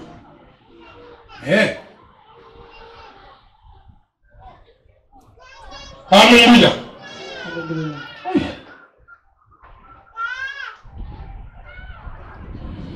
Can you continue reading? Who was reading? Myself. Hey. Verse 11. Hey. One day he went into the house to attend to his duties, and none of the household servants was inside. Thank you very much. Stop there because I want to talk about that because we became very careless, but don't worry about that. Let me go step by step. See you. Look at this now. Tazama hii sasa. Give me the book of Acts 7 verse 9. Matendo ya Mitume 7 mstari wa 9. And someone to open the book of Matthew 24, 45 to 51 and Matthew 25, 21, 23. Acts chapter 7. Acts 7 verse 9. Verse 9. Yeah. Bible says, because the patriarchs were jealous of Joseph, they sold him as a slave into Egypt. But God was with him and rescued him from all his troubles. Because the patriarchs had jealousy with Joseph, they took him and sold him for denarii, and then inside the slavery house, the Lord was with him there still. Kwa sababu wazee wale walimwonea wivu Yusufu, wakamuuza pale katika utumwa huko Misri, lakini pale pia akiwa Misri katika utumwa, Mungu alikuwa pamoja naye. Now I know. Na sasa najua. It is not what you do. Sio kile ambacho unafanya. It is what you do when you have God. Ni kile ambacho unafanya ukiwa na Mungu. Now I know. Sasa najua. You might be doing a very good course minus God. Unaweza kuwa unafanya course nzuri kabisa pasipo na Mungu. You do a very wonderful job minus God. Unafanya kazi ya ajabu kabisa ya kupendeza bila Mungu. And you are struggling there sana. Na unang'ang'ana pale sana. You have also been corrupted inside there. Hata pia wewe umekuwa mfisadi sana pale ndani. Because in that job there is no God. Kwa sababu katika hiyo kazi hakuna Mungu. And he's saying, na anasema, as he was washing dishes, wakati alikuwa anaosha vyombo, he had God. Alikuwa na Mungu. There. Pale. It is not what you do. Sio kile ambacho unafanya. It is what you do when you have God. Kile ambacho unafanya ukiwa naye Mungu. Bwana Yesu asifiwe. They were jealous. Walikuwa na wivu. Wakamuuza. But thank God. Lakini ashukuriwe Mungu. He followed him. Alimfuata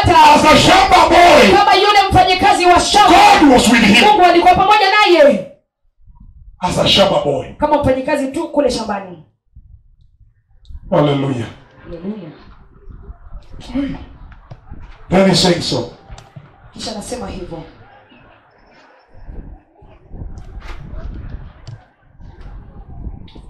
The book of Matthew 24 verse 45 to 51. Mathayo 24 mstari wa 45 hadi 50. Overseer. The Bible says, Yeah.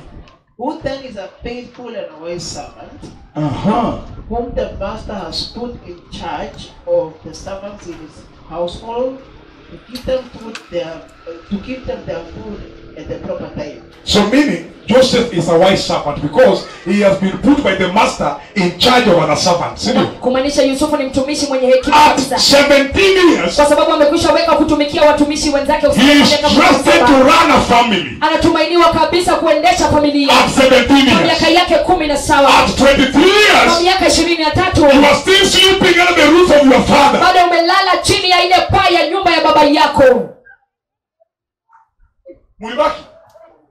Mulibaki? Okay, hata mimi mulibaki.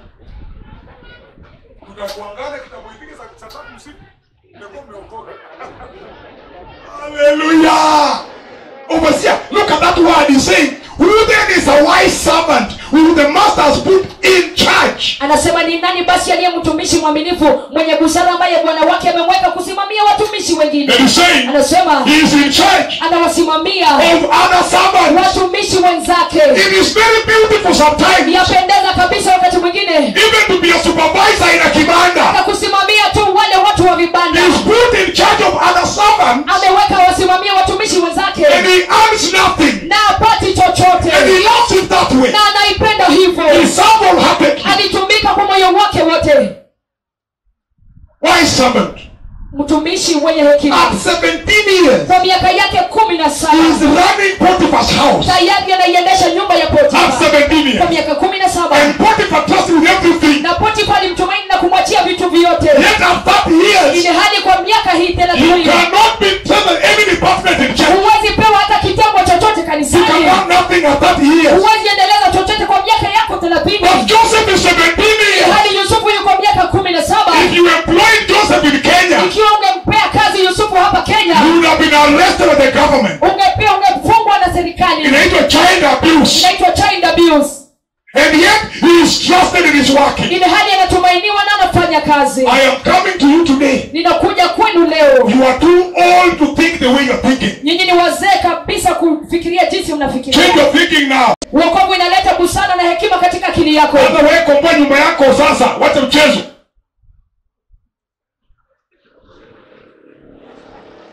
Ndugu anaendelea kusema, askofu si mimi. Askofu, mbona umekuja karibu na mimi hapa ndio kaanza kuisemea? Akaniendelea na rumba, wewe unaangalia mtu hivi. No, please just have mercy on me. Overseer, continue. That was a very beautiful gospel. Continue, read it. It will be good. It will be good for that servant whose master finds him doing so when he returns. Truly I tell you, he will put him in charge of all his possessions.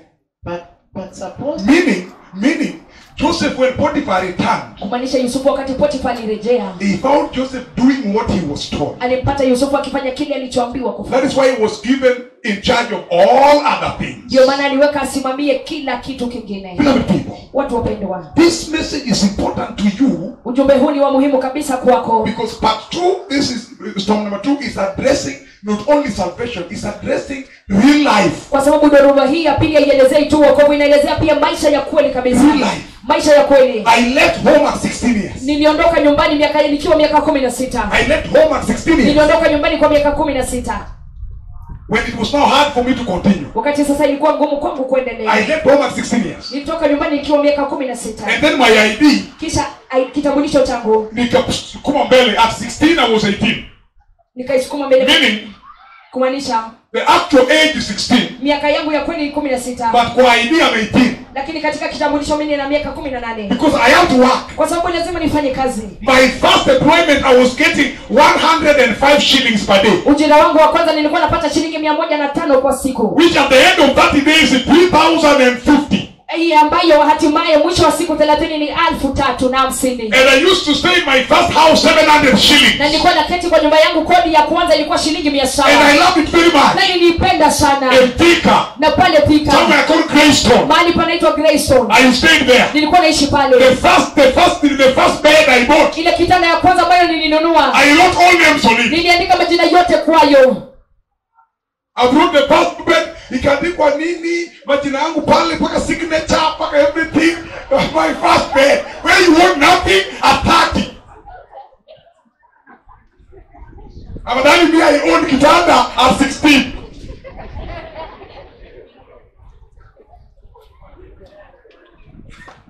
No, kitanda is big. Do you know the beauty of owning your own bed? And I eventually utapata hili kitanda yako like this unalala juu yake. Chini yake hata ukiangalia my sons, my daughters walikuwa wanalalia tu kama waliharibu. Lakini nilikuwa na majina mengi hapo na signatures na nini, kila kitu. Alafu niko na stool moja pale, ilikuwa stool mbili na meza ilichomwa na fake. But ilikuwa meza nimeweka like this hapo. Nilikuwa hapo like that. So the only thing I had one plate, one sufuria, one everything. And then I had my friend called William Otieno, the brother to my wife. Tulikuwa tunakanga naye opposite door. That's how I got my wife.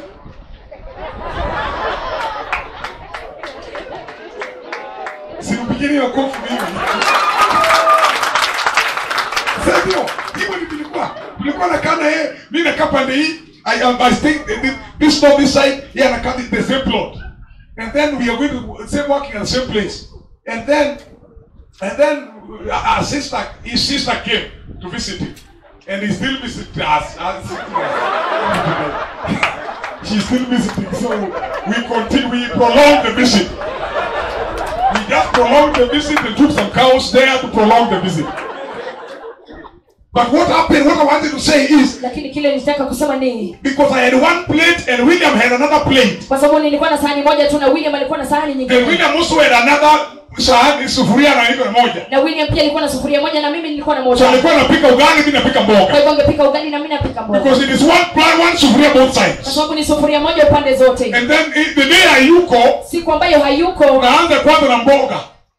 Then nachukua maji na mboga ndani, fanya hivi na mboga like this, naweka ugali. Then ugali utoi sasa unakula ndani. But I'm happy because it is mine. Lakini nafurahia kwa sababu ni yangu. Wewe unakula kwa sahani baba yako mpaka lini?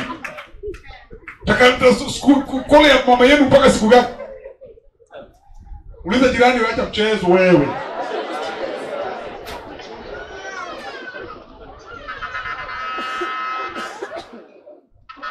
So young boy. Miaka 17 kijana mchanga. In Kenya. Akiwa hapa Kenya. He doesn't have an ID. Hana bado kitambulisho. In Kenya. He is not fit for employment. Bado hana uwezo wa kupata ajira. Actually in Kenya is about in form 4.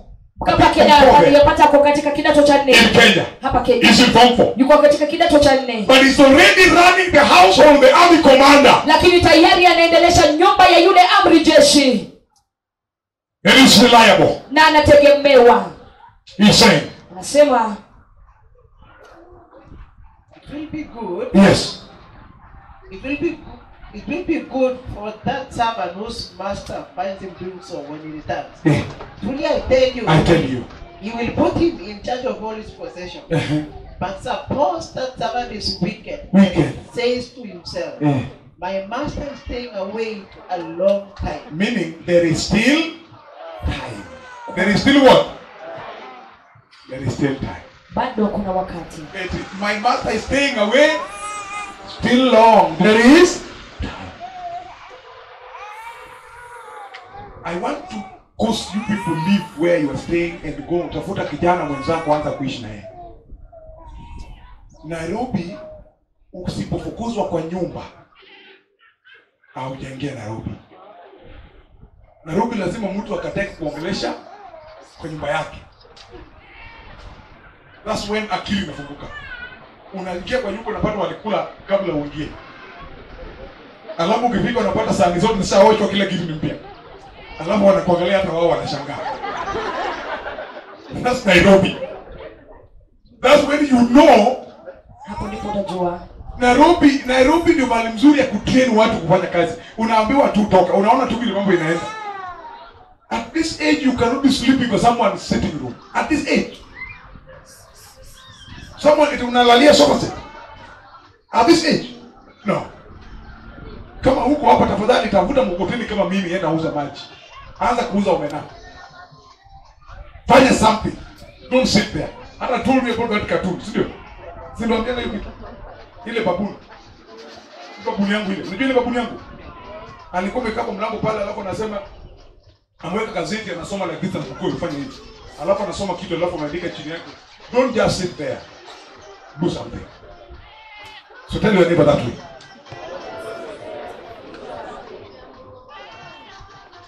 So can someone give me the book of Matthew 25, 21, 23? 25, 21, 23. Mathayo 25 mstari wa His master replied. His master replied. Well done, good and faithful servant. Well done, good and faithful servant. You have been faithful with few things. You began small. I will put you in charge of many things. And now raise you. Come and share your master's happiness. Come and join with your master also. Because you began somewhere. You began somewhere. Ulianzia mahali. And you'll be growing slowly by slowly. Umekuwa ukikomana kukua pole pole. He said, well done, good and faithful servant. Akasema basi umefanya kazi nzuri kabisa mtumishi mwema mume. You began small. Umekuwa ukianza ukiwa mchache. And you did not give up. Na hukukata tamaa. Now you have grown bigger. Sasa umekuwa mkubwa. Come enjoy the master's glory. Njoo ushiriki katika furaha ya Bwana wako. You cannot enjoy the master's glory. Huwezi shiriki katika furaha ya Bwana wako. If you have no ability to sustain small beginning. Kama huna uwezo wa kushikilia ule mwanzo mdogo. Hallelujah. Hallelujah. Continue doing cakes. Endelea kupika zile keki. You don't know what will take place. One day you may get an order that might surprise you. Just continue doing cakes. Kabisa pale unafanya cake like this one, ukatu cake pale. Siku moja utashtukia unapata order nyingine kali sana. Now you just imagine how at what attack war. So these are all cakes. Continue doing it. Continue doing it. Endelea kuifanya.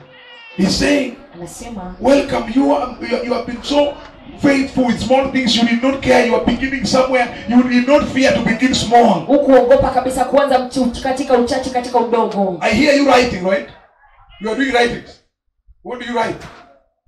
You write those university things online, sitting on a computer the entire night and writing things until your eyes turn red.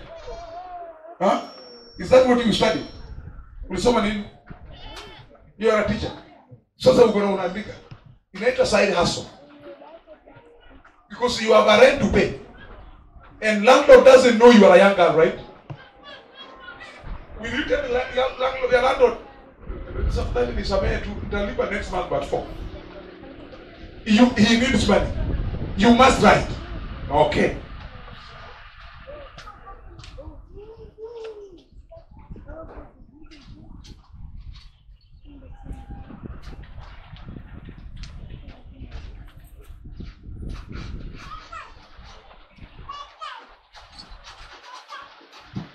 He feared to sin against God. Alihofu kutenda dhambi dhidi ya Mungu. At that young age. Katika umri wake huo mchanga. He remained faithful. Alisalia mwaminifu. Thoughtful. Akiwa na mawazo vyema. And wise. Na akiwa na hekima. Let me go to that stone because of time, beloved people. What? Now in that second stone, now you have understood the importance of working, right? Katika dhoruba hiyo ya pili sasa umepata kuelewa umuhimu wa kufanya kazi. Before I leave there. Kabla niondoke pale. Have you seen what you should do there? Je, umeona kile watu wastahili kufanya pale? In that place we are learning. Mahali pale tunajifunza. Do something, right? Fanya kitu. Do something. Fanya kitu.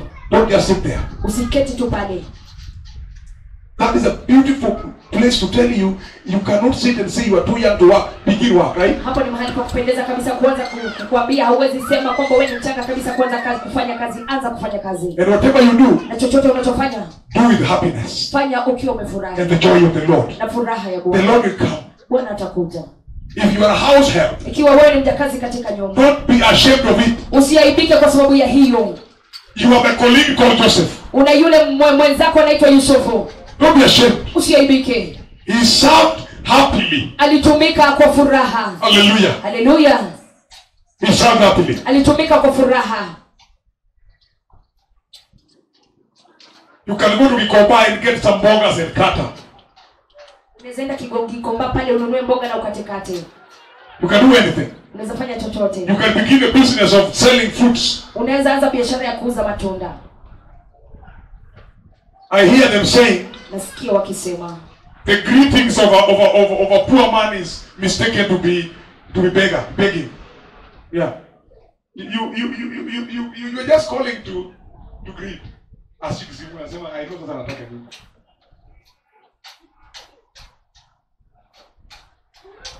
Do something. Fanya kitu. The worst thing is that nyinyi mkiwa employed mnaharibu kazi. Joseph did not haribu, hakuharibu, lakini alikuwa anafanyia mtu hajaokoka, hakuharibu. Let us go to story number 3 because of time. Wacha tuende kwa dhoruba ya 3 kwa sababu ya wakati. The storm of immorality. Dhoruba ya uasherati. I want to look at 39 from verse 6. 39 kuanzia mstari wa 6. Luka.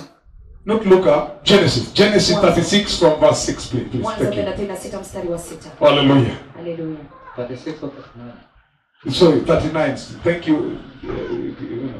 39 verse 6. You say. The Bible says. So he left in Joseph's care everything he had. He left in Joseph's care everything he had. With Joseph in charge. He did not concern himself with anything except the food he ate.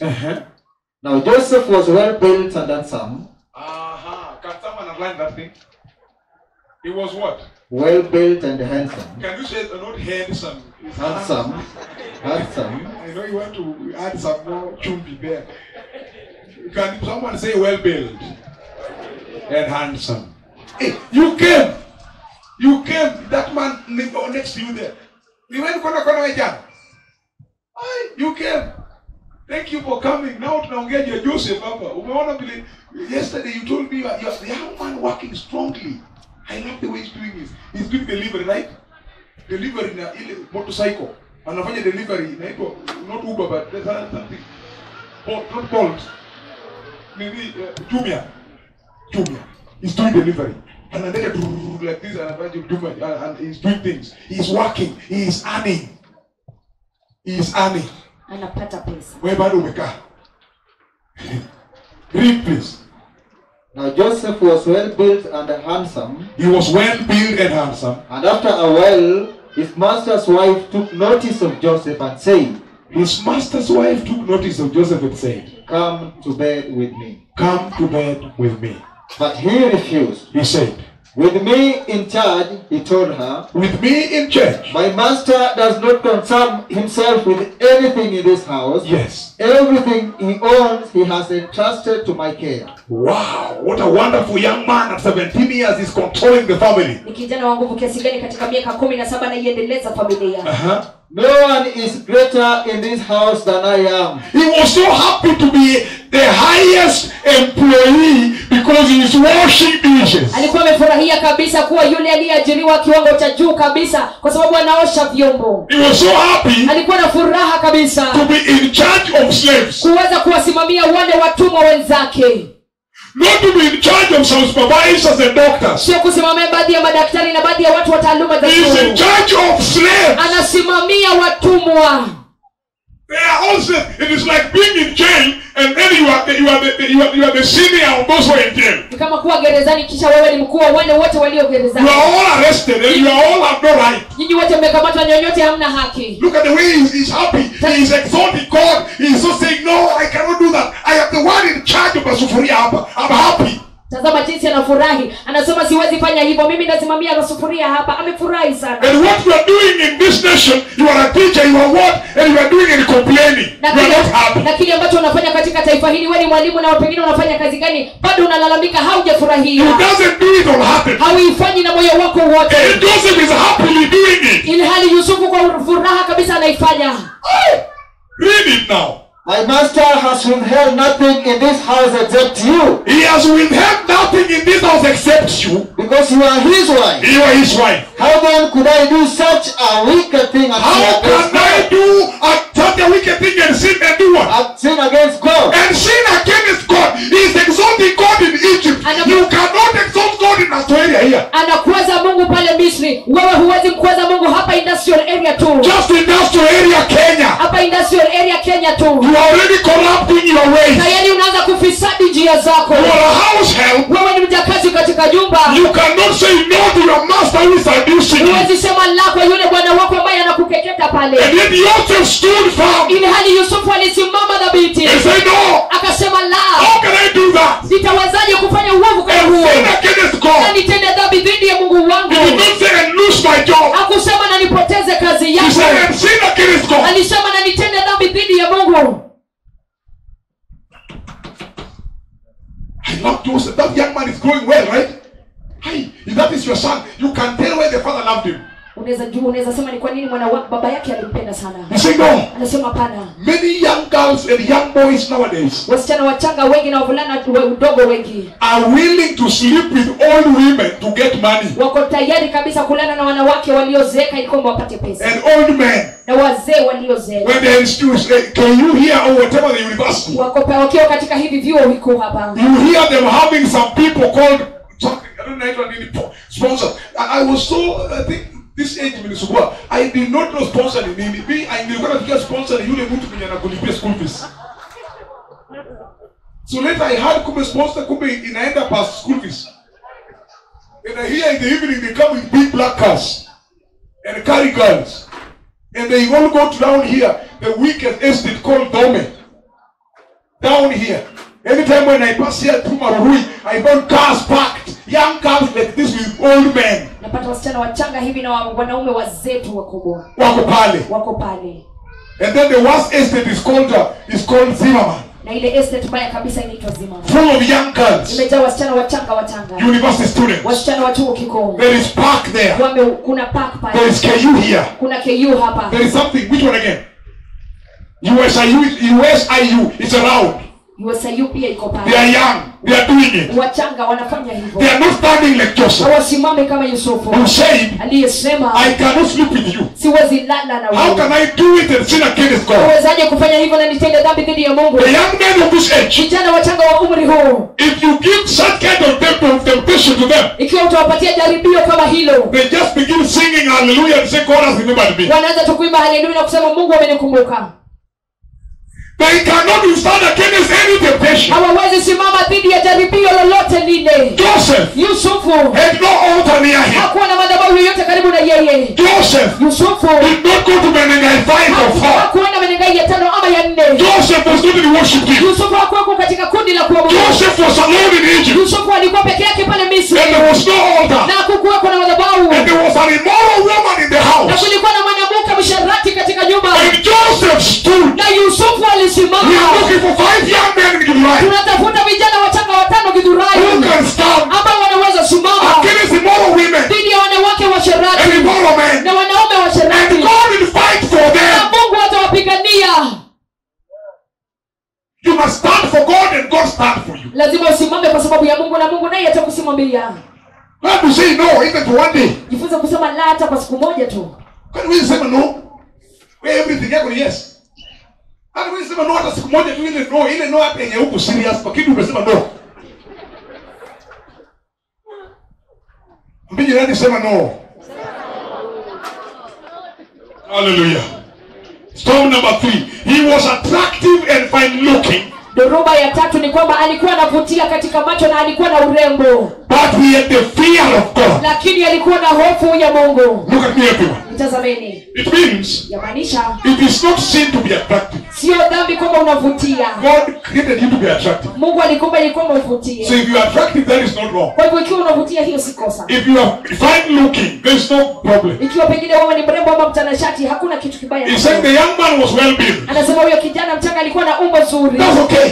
Ni sawa. You are young people. Nyinyi ni watu you are expected to be well built. Unatarajiwa muwe na umbo zuri and attractive. Na mnavutia. But the most major thing you must have. Lakini cha muhimu kabisa ambao unastahili kuwa nacho in that attractiveness. Katika huko kuvutia. And being well built. Na kuwa ume na umbo zuri. You must have the fear of God. Lazima uwe na hofu ya Mungu. The fear of Jehovah. Hofu ya Jehova. If you don't have the fear of God. Ikiwa huna hofu ya Jehova. And yet you are a beautiful young girl. Your skin is light. Ilhali wewe ni msichana mchanga mrembo kabisa na rangi yako ni nyepesi. Your skin is like this. Your skin. Rangi yako ni nyepesi hivi. You look like Mataya Kidero. Unaonekana kama Mataya Kidero. You are walking like this in the streets. Unatembea hivi kwenye mitaa. You have applied oil in your thighs. Umejipaka mafuta yako pale. You have applied solea. Umepaka solea. And you are walking now. Na unatembea sasa. You look as if at the screen. Unajiangalia hivi kwenye kioo. You look at yourself in kioo like this. Unajiangalia kwenye kioo kioo hiki. When you check your phone, Ukiangalia simu yako, full of selfies. imejaa selfies. You love yourself. Unajipenda. You are enjoying your body. Unafurahia umeumbwa You vyema. enjoy your body. Unafurahia That is wako. very okay. Hiyo ni sawa. It is not sin. Sio dhambi. But when you remove the fear of God from your beauty, Lakini ukiondoa hofu ya Mungu katika urembo if wako, you remove the fear of God from your beauty, ukiondoa hofu ya Mungu katika urembo wako, you are as ugly as a hyena. wewe ni sura mbaya kama hyena. Listen to me, other people. Sikizeni wapendwa. With the fear of God Na hofu ya Mungu and your beauty na urembo wako is glorious. ya utukufu.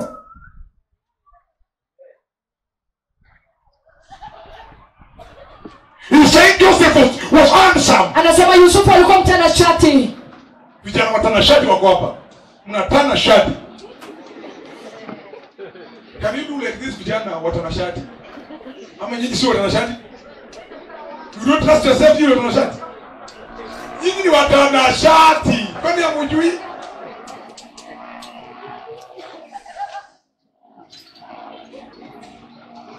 Unajua kuna wale ambao kwa sababu eti yeye ni mrembo, sasa people cannot now have peace in the church kwa sababu yeye ni mrembo. Sasa kama ukiwa mrembo, kwani wewe ni mrembo wa kwanza? Si Joseph alikuwa mrembo huko na hakuwa na shida. Wewe kwa sababu wewe mrembo, sasa kanisa cannot have peace. You are focused too much in urembo yako. You keep on just focusing on it. Forget about it. You guys mrembo actually. Esther was beautiful but had the fear of who? Can you say louder? Joseph was handsome and he had who? He had what? What is this about young girls? Nini hii inafanyika miongoni mwa wasichana wachanga? Kwa sababu umenunua high heel moja na hatuna amani.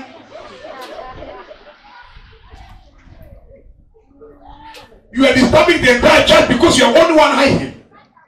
What did you buy to? Where will we go? You went to saloon, now hakuna money kwa church. Saloon is normal, ilianza kitambo, hata kusoma Biblia walikuwa na shuka. Hata kwa Biblia walikuwa na shukanga. Kwa hivyo wewe si wa kwanza, nisikutishe, nywele ni normal. Kila mtu akusi yake hivi. Hiyo kitu ni normal. Wacha kusumbua watu nayo. Ukienda kwa saloon unapiga picha nywele yako like this. Bure kabisa. Angalia simu za wasichana vile vimejaa manywele.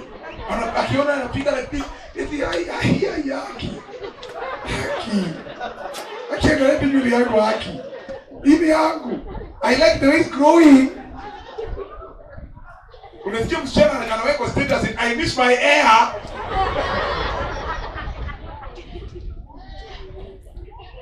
Kama kuna msichana kuniambia kwa karibu na yeye ambia kwenda huko, nywele yako ni mbaya sana.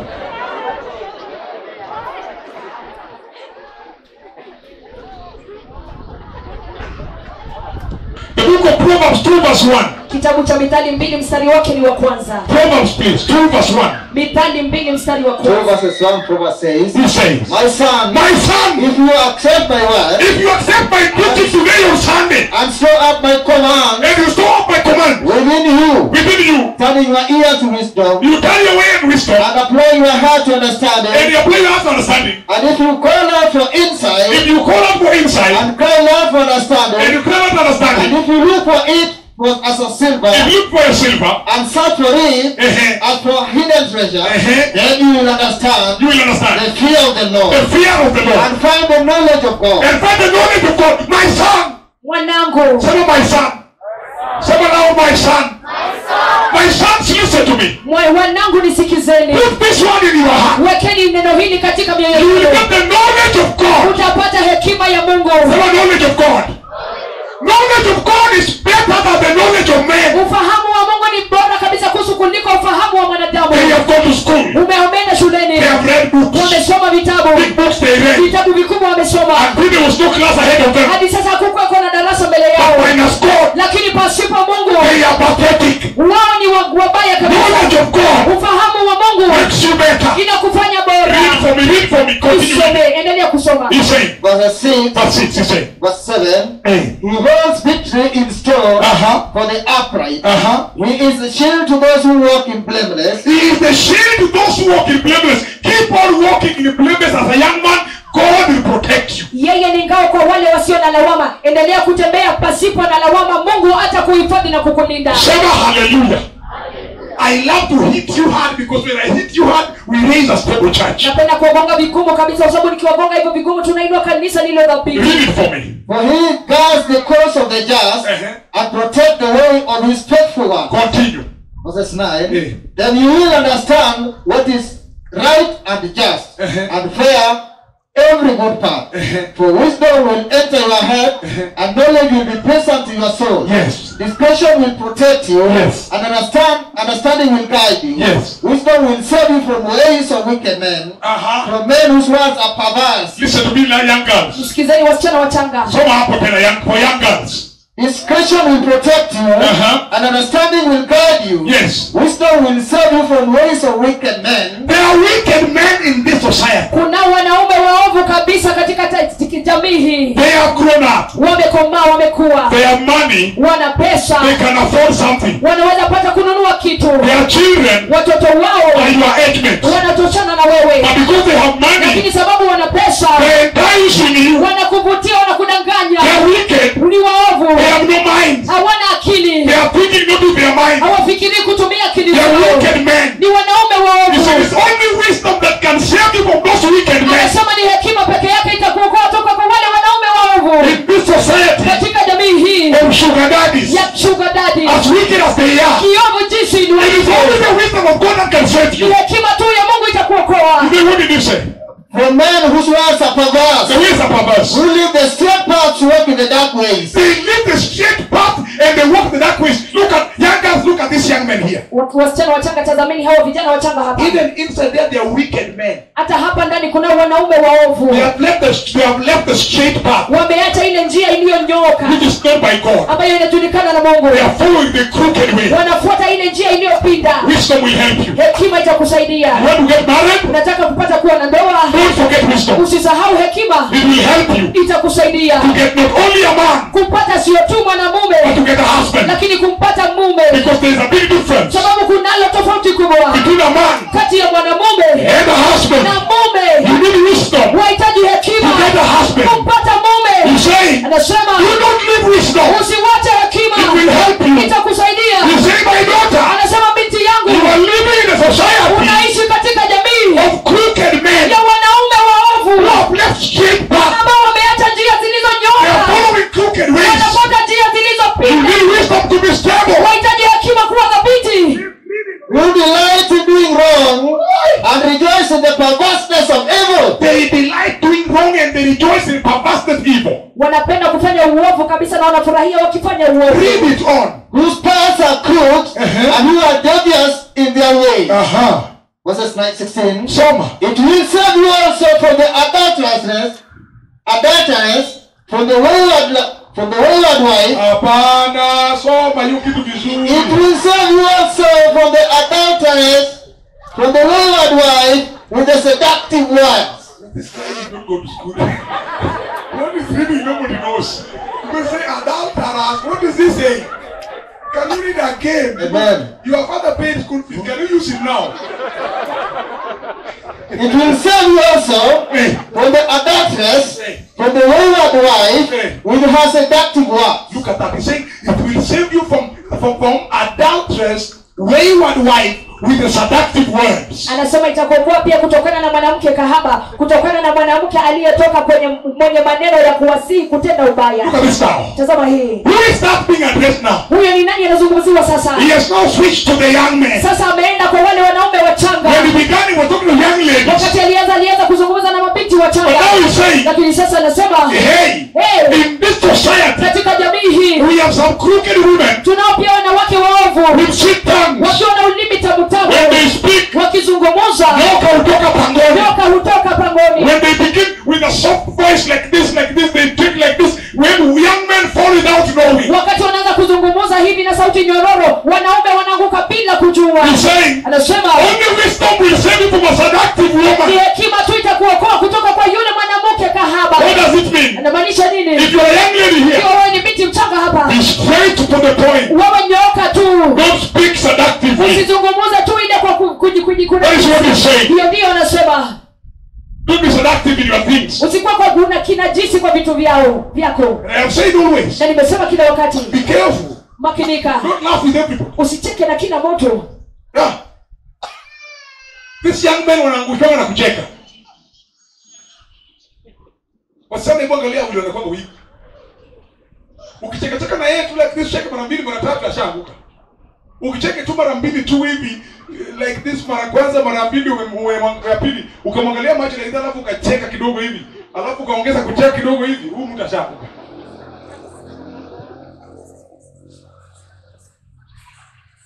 Pasa nyama wa ndoa. Is this a good thing or bad? Very bad. Niendelee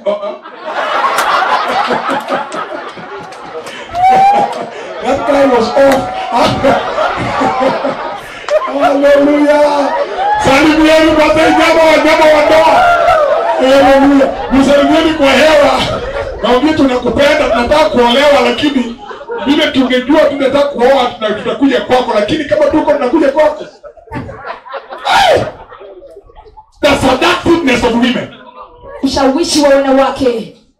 Is also addressing it there. Pia anaizungumzia pale. The seductiveness of women. Ule ushawishi wa wanawake. And he's saying, anasema, if you are in church, ikiwa upo kanisani, avoid being seductive. Sijizuie kabisa usipate kuwa mshawishi. It helps nobody. Haisaidii yeyote. It helps nobody. Just come to worship God. Haisaidii yeyote kuja tu kuabudu Mungu. Stop being seductive. Wachana tu na kwanza kuwa na ushawishi. Ushawishi kweli seductive. Ushawishi seductive. Seducing people. Utongozaji like this. Can you read again? Who has left the partner of her youth? She has left the partner of her youth. Of her youth. That was the sugar mommy, right? Yes. That's the sugar mommy, see you? Because she has left her partner. Kwa sababu amemwacha mwenzi. You are the young man in the office there. You have entered the office. Umeingia kwa ofisi pale, umeajiriwa as a clerk. I don't know who are you. Maybe you are clerk or maybe first officer. Whatever it is, umeajiriwa pale. Wewe ni mkoroba, uko na shati ya white na tie. Na unakuja na shoot chini pale na viatu zako ni safi na uko na perfume moja unapigaga kali hapo. Unaingia na kuangalia hivi na nasema haki huyu nikipata. Wewe chunga wewe. Chunga sana, amewacha mwingine kwa nyumba, anakutamani ofisini. Chunga.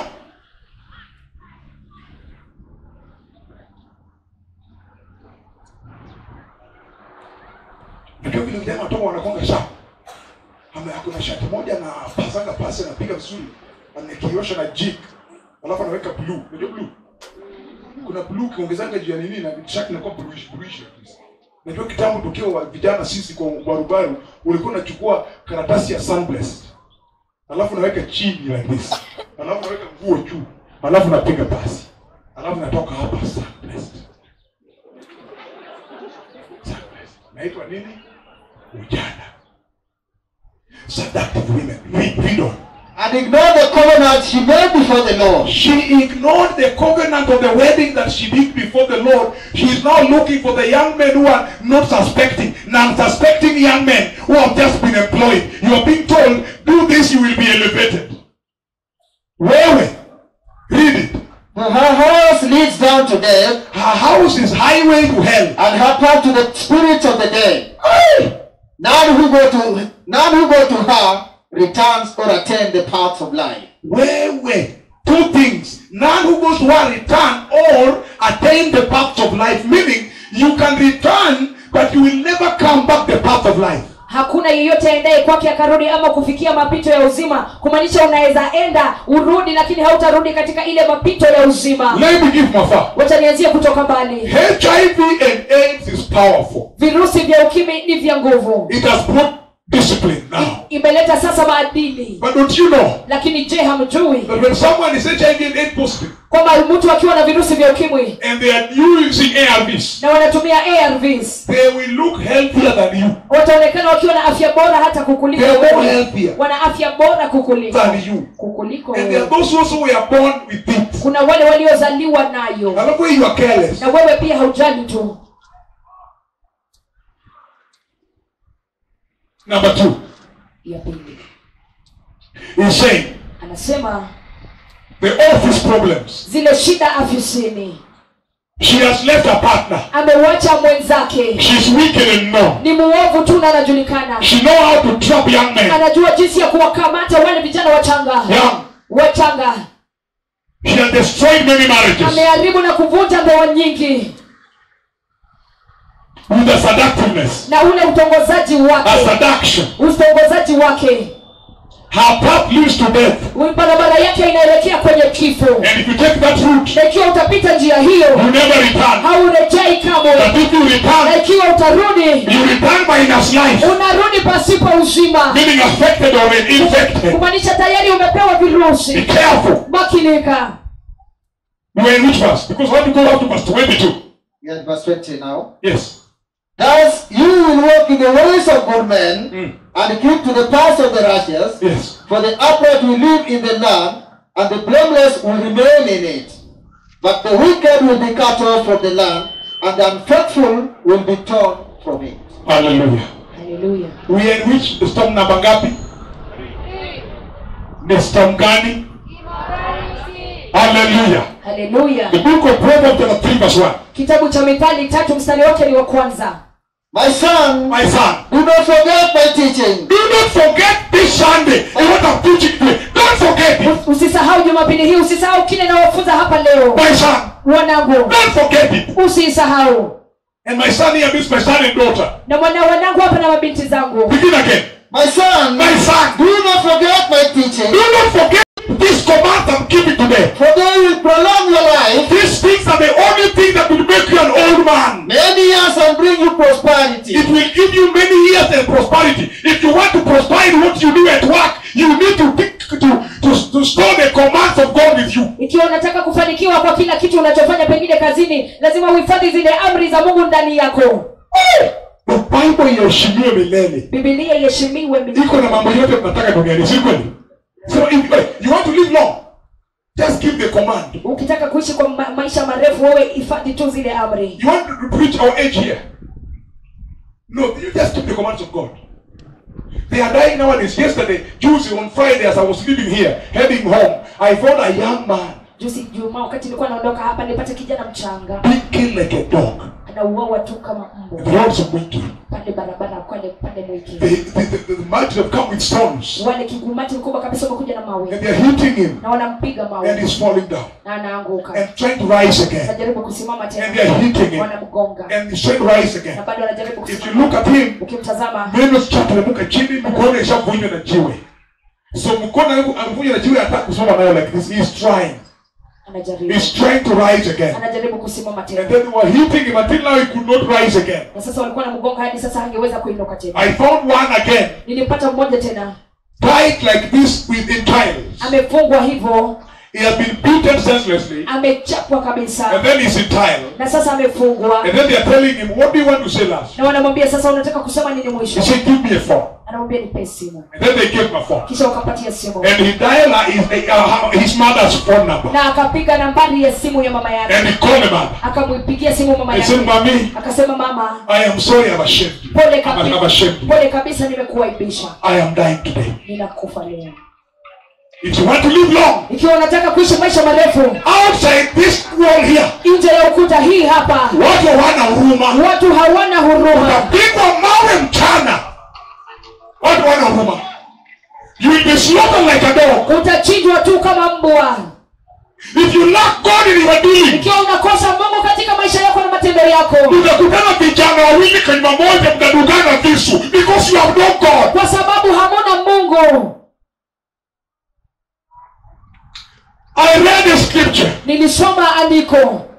He is the army commander of Israel. Yeye ni amri jeshi wa Israeli. His name is Abner, son of Ner. Jina yake ni Abner, mwana wa Ner. The army commander of Israel. Amri jeshi wa Israeli. Under the leadership of the late Saul. Chini ya uongozi wa mfalme Sauli.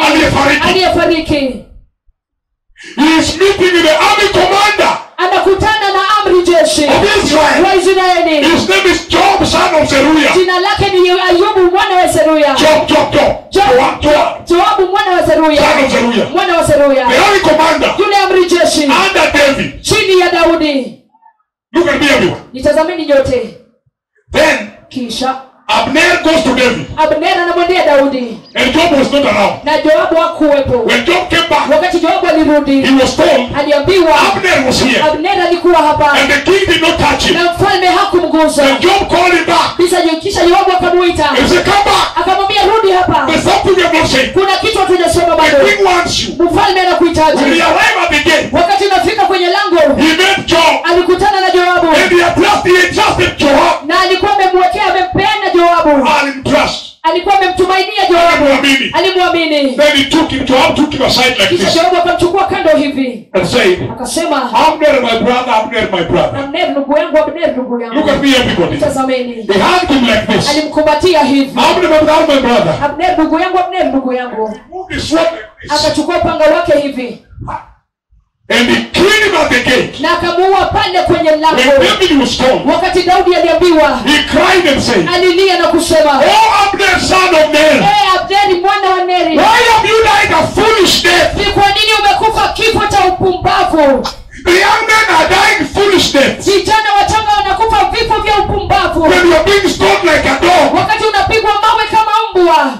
It's not a foolish death. Hiyo sio kifo cha upumbavu. When they are digging each other with the dagger. Wakati wanadungana na vile visu. And fighting. Wanapigana. Because which team ilishinda timu gani? Kwa sababu sijui timu gani ilishinda timu gani. This is not foolish. Foolishness. But if you have Jesus, lakini ukiwa na Yesu, you are saved. Au kwa salama. You need Jesus to survive. Unahitaji Yesu upate kudumu. And he said, anasema, my son, mwanangu, if you take my command, ikiwa utachukua amri zangu and put them with you, na uziweke uzishike, they will prolong your life. Zitaendeleza maisha yako. Why? Kwa nini? You are not found out late hours. Upatikani nje masaa zile za usiku kabisa. You fear the word of God. Una hofu neno la Mungu. You come from work. Ulitoka kazini. Straight to the house. Moja kwa moja kwenye nyumba. You have the fear of God. Una hofu ya Mungu. Utadungwa kisu wapi? Utadungwa kisu wapi? Hauendi kwa vilabu, au pigani wanawake, hauendi kwa bwana na wenyewe. Utadungwa kisu wapi? Lakini ukianza mchezo wewe ndio barubaru, wewe ndio mshindi, utakufa asubuhi. Na nitakupeleka nyumbani na mimi ndio nakuzika. Nasoma maandiko nitakuzika huko. Na nakwambia foolish have died, go kabisa.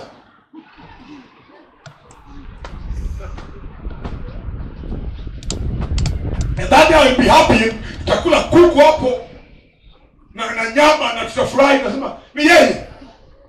Foolish, how foolish. He has died like that because you went to someone's wife. Kwa sababu ulienda kwa mke wa mtu. And you don't know the Bible said that someone's wife is a no-go zone. Na ujui kwamba maandiko yanasema mke wa mtu huwezi fika pale. It is like taking a hot coal. Ni kama kuchukua ile kaa la moto iliyo moto. And he said putting in your chest. Na anasema kuiweka kwa kifua chako. And saying, na kusema, I'm not burning. Sichomeki. You are taking line coals and putting on your chest. Unachukua lile kaa la moto iliyo moto kabisa unaweka kwa kifua chako. When we're taking someone's husband in the office. Wakati unaenda kwa mume wa mtu katika afisi. Utachapwa kisu asubuhi. Utachapwa kisu asubuhi. Na umedungwa wengi na maisha inaendelea.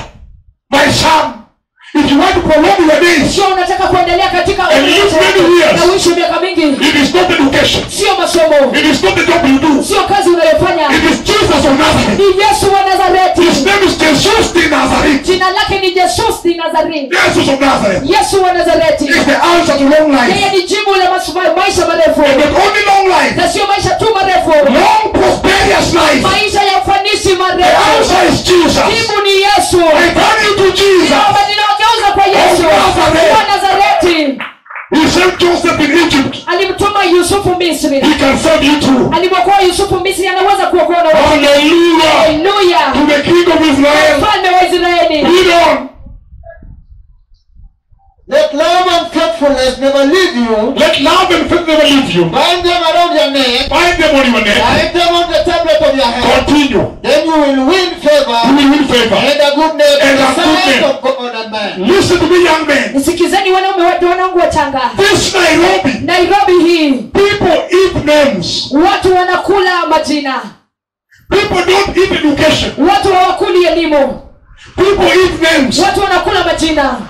The Bible says Biblia inasema a good name jina zililo juzi is better than a sweet perfume. Ni bora kabisa kuliko ile perfume iliyo bei rahisi. You can be well educated. Unaweza kuwa umesoma kabisa. And highly qualified. Na unahitimu kabisa. But you are known as a drunkard. Lakini unajulikana kama mlevi. And a womanizer. Wewe ni mtu ambaye unapenda You wanawake. have a bad name. Wewe una jina mbaya. Even at workplace. Hata mahali pako pa kazi. They don't want bad names. Hawataki majina mabaya. Even in the companies. Hata pale kwenye kampuni. They don't want bad Hawataki names. majina mabaya. They don't want it. Hawazitaki. If you have good name, Ikiwa una jina zuri. when people are sacked, Watu wanapofutwa you are saved. wewe unawachwa. Because of good Kwa name. sababu ya jina zuri. Remove rowdiness from your bosses. Ondoa fujo na kiburi kutoka kwa bosi wako. Nyenyekea. Nyenyekea. You will have a good name. Utakuwa na jina You zuri. will not be sacked. Utapata kufutwa kazi. Hey.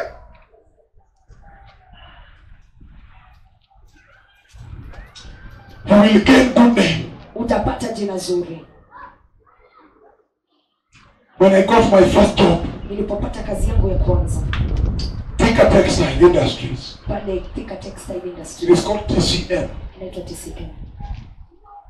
When I got my first job, Wakati nilipata kazi yangu ya kwanza, that boss huyo bosi told me, aliniambia, I don't know you, sikujui but you look like a good man. lakini unaonekana wewe ni mtu mzuri. So what I want to do, Kwa hivyo kile tunataka tufanye, I am heading to leave, for leave. naelekea katika likizo, And when I go, they normally sack those that are employed. na nikienda kila wakati wanafuta kazi wale ambao niliwaajiri. So I want to put in a very good docket Kwa hivyo nataka kuweka katika kitengo kizuri kabisa, where they will not manage to sack you. mahali ambapo hawawezi kukufuta kazi. It is called good name. Inaitwa jina zuri. And then I was put there. Kisha nikawekwa pale. And then I worked there and gained an experience. Nikafanya kazi pale, nikapata kuwa na ule And after gaining experience, baada ya kupata kule feel. my first job Kazi yangu ya kwanza was in it was in Kenya Cuttings. ilikuwa Kenya Kati. Kenya Cuttings, that is Maua, flower farm. Pale katika shamba la maua Kule Thika. kule Thika. I was young and rowdy and senseless and wicked and has no fear of God. Had no fear of God. Nilikuwa mchanga hivi mwenye fujo na kiburi kabisa na sina hofu ya Mungu. So I led a strike. Kwa hivyo nikaongoza kukawa na ile mgomo. Niliongoza mgomo. I led a strike of about 5,000 people. Niliongoza mgomo yapata watu 5,000. As young as I was. Sio mdogo tu hivyo. So I led a strike and then we burned down things. Nikaongoza mgomo tukachoma vitu. And we were beating our bosses. Tulikuwa tunachapa mabosi We wetu. were looking for salary increment. Tulikuwa tunatafuta tuongezewa ile mapato And we yetu. give the buses. Na tupate kupewa basi. Guess what? Wazia nini? The buses were given. Basi zilipeanwa. Salary was increased. Ile pesa iliongezwa. And I was sacked. Lakini nilifutwa kazi. So those who are enjoying that thing is not me. Kwa hivyo wale ambao wanafurahia hicho kitu si mimi. I remember Nakumbuka how I escaped death by a whisker like this that day. jinsi ambavyo nilihepa kifo kidogo tu hivi. Because the war intensified Kwa sababu vita viliendelea vikawa kali for kabisa. 1 week. Kwa wiki moja. Then they put GSU officers. Kisha wakaleta wale maafisa wa GSU. They called, they are called wanaitwa Kuza Serikali Uone. GS what? GSU. They were brought to stop it. walileta ili kwamba waikomesha mgomo huo. But I'm a young man Lakini mimi ni kijana without sense. sina hata akili timamu. Sina akili timamu. Sina akili timamu. Because akili timamu ni neno la Mungu. Kwa sababu akili timamu ni neno la Mungu. I'm a young man, reckless and careless, and no word of Ni God. kijana mchanga tu, ninafujo, sijali na sina hofu ya Mungu. So I am leading a heavy strike. Kwa hivyo ninaongoza mgomo nguvu kabisa. I am the ringleader. Mimi ndiye kiongozi. And many people are obeying me. And now we are doing big things. Na watu wengi kabisa wananifuata na tunafanya mambo makubwa. Haki yetu. Haki yetu. It was during Kibaki era. Ilikuwa ile wawali wa ule wakati wa Kibaki. 2002. Mwaka 2002. As that was going on like that, Wakati huo ulikuwa unaendelea hivyo. we fought for 1 week. Tukapigana kwa wiki moja. Then they put GSU. Kisha wakaleta afisa wa Then we GSU. began fighting with them. Tukaanza kupigana pamoja nao. We closed them in a certain corner. Tuliwafungia kwa kona fulani. Na kuwachapa na chupa ambayo zimepasuka. Kwa migongo. Inakoma kwa migongo like this. A GS officer, you know what you have done. You know you have touched Nyuki. And then, Kisha the entire factory, all people are called and they say, no, this is a very simple thing. If you want to cool this thing, look for Martin. kampuni yote ikaitwa wakasema hiki ni kitu rahisi. Ukitaka kukomesha kitu hivi hiki tafuta Martin. Just look for Martin. You will cool this thing. Tafuta tu Martin tutatuliza kitu. If you get him Ikiwa utapata and arrest him, na umkamate, that thing is gone. hicho kitu kimekwisha. And just looking for me. Na kunitafuta tu. They were beating women with these batons. They were beating them and breaking them, looking for me to tell them where I am. Walikuwa nawapiga wanawake wakiwaumiza, wakiwavunja magoti na miguu ili kwamba wapate kuwaeleza mahali niko. Hiding in the kahawa, a coffee plantation. Nikajificha kwenye kahawa. They're looking.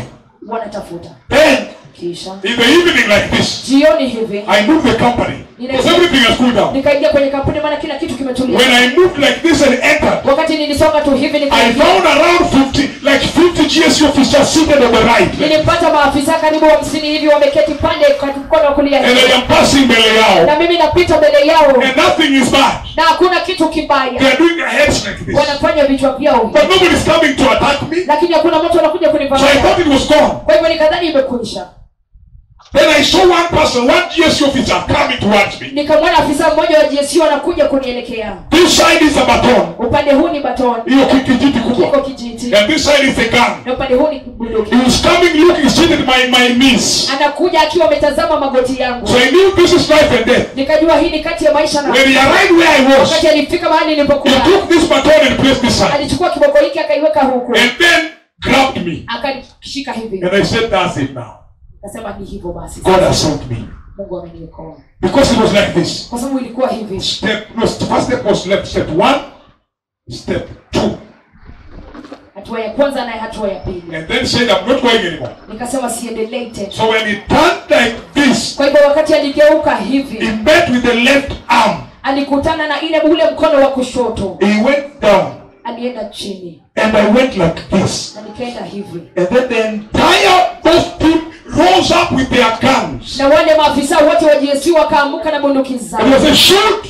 Wakasema mpige risasi. Shoot. Mpigeni risasi. Shoot, and we are running and they are beating and running and inside plantation like that, running, singing, doing what running. I ran from almost I don't know where, KCA University, running like that. Nilikimbia tu masafa marefu kabisa hivyo. Risasi. Senselessness of vijana. Kutojali kabisa na kutokuwa na akili timamu ya vijana. You will die young. Utakufa tu ukiwa mchanga.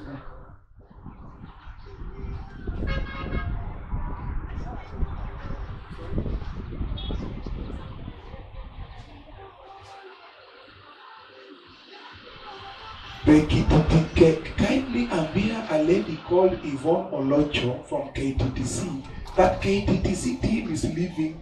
We are at the stage. Yvonne Olocho, where are you? Ni wewe. Tumekurelease, and because of that, let us rise up.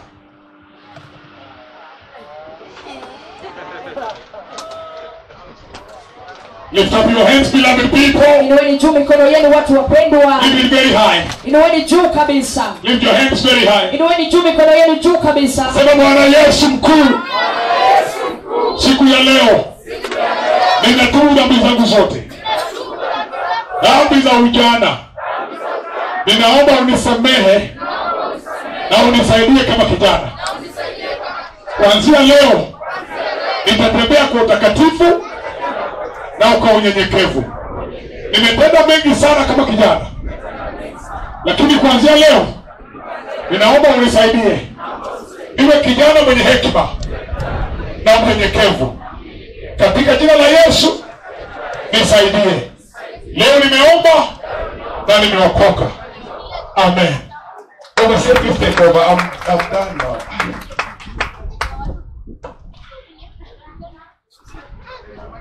Praise the Lord.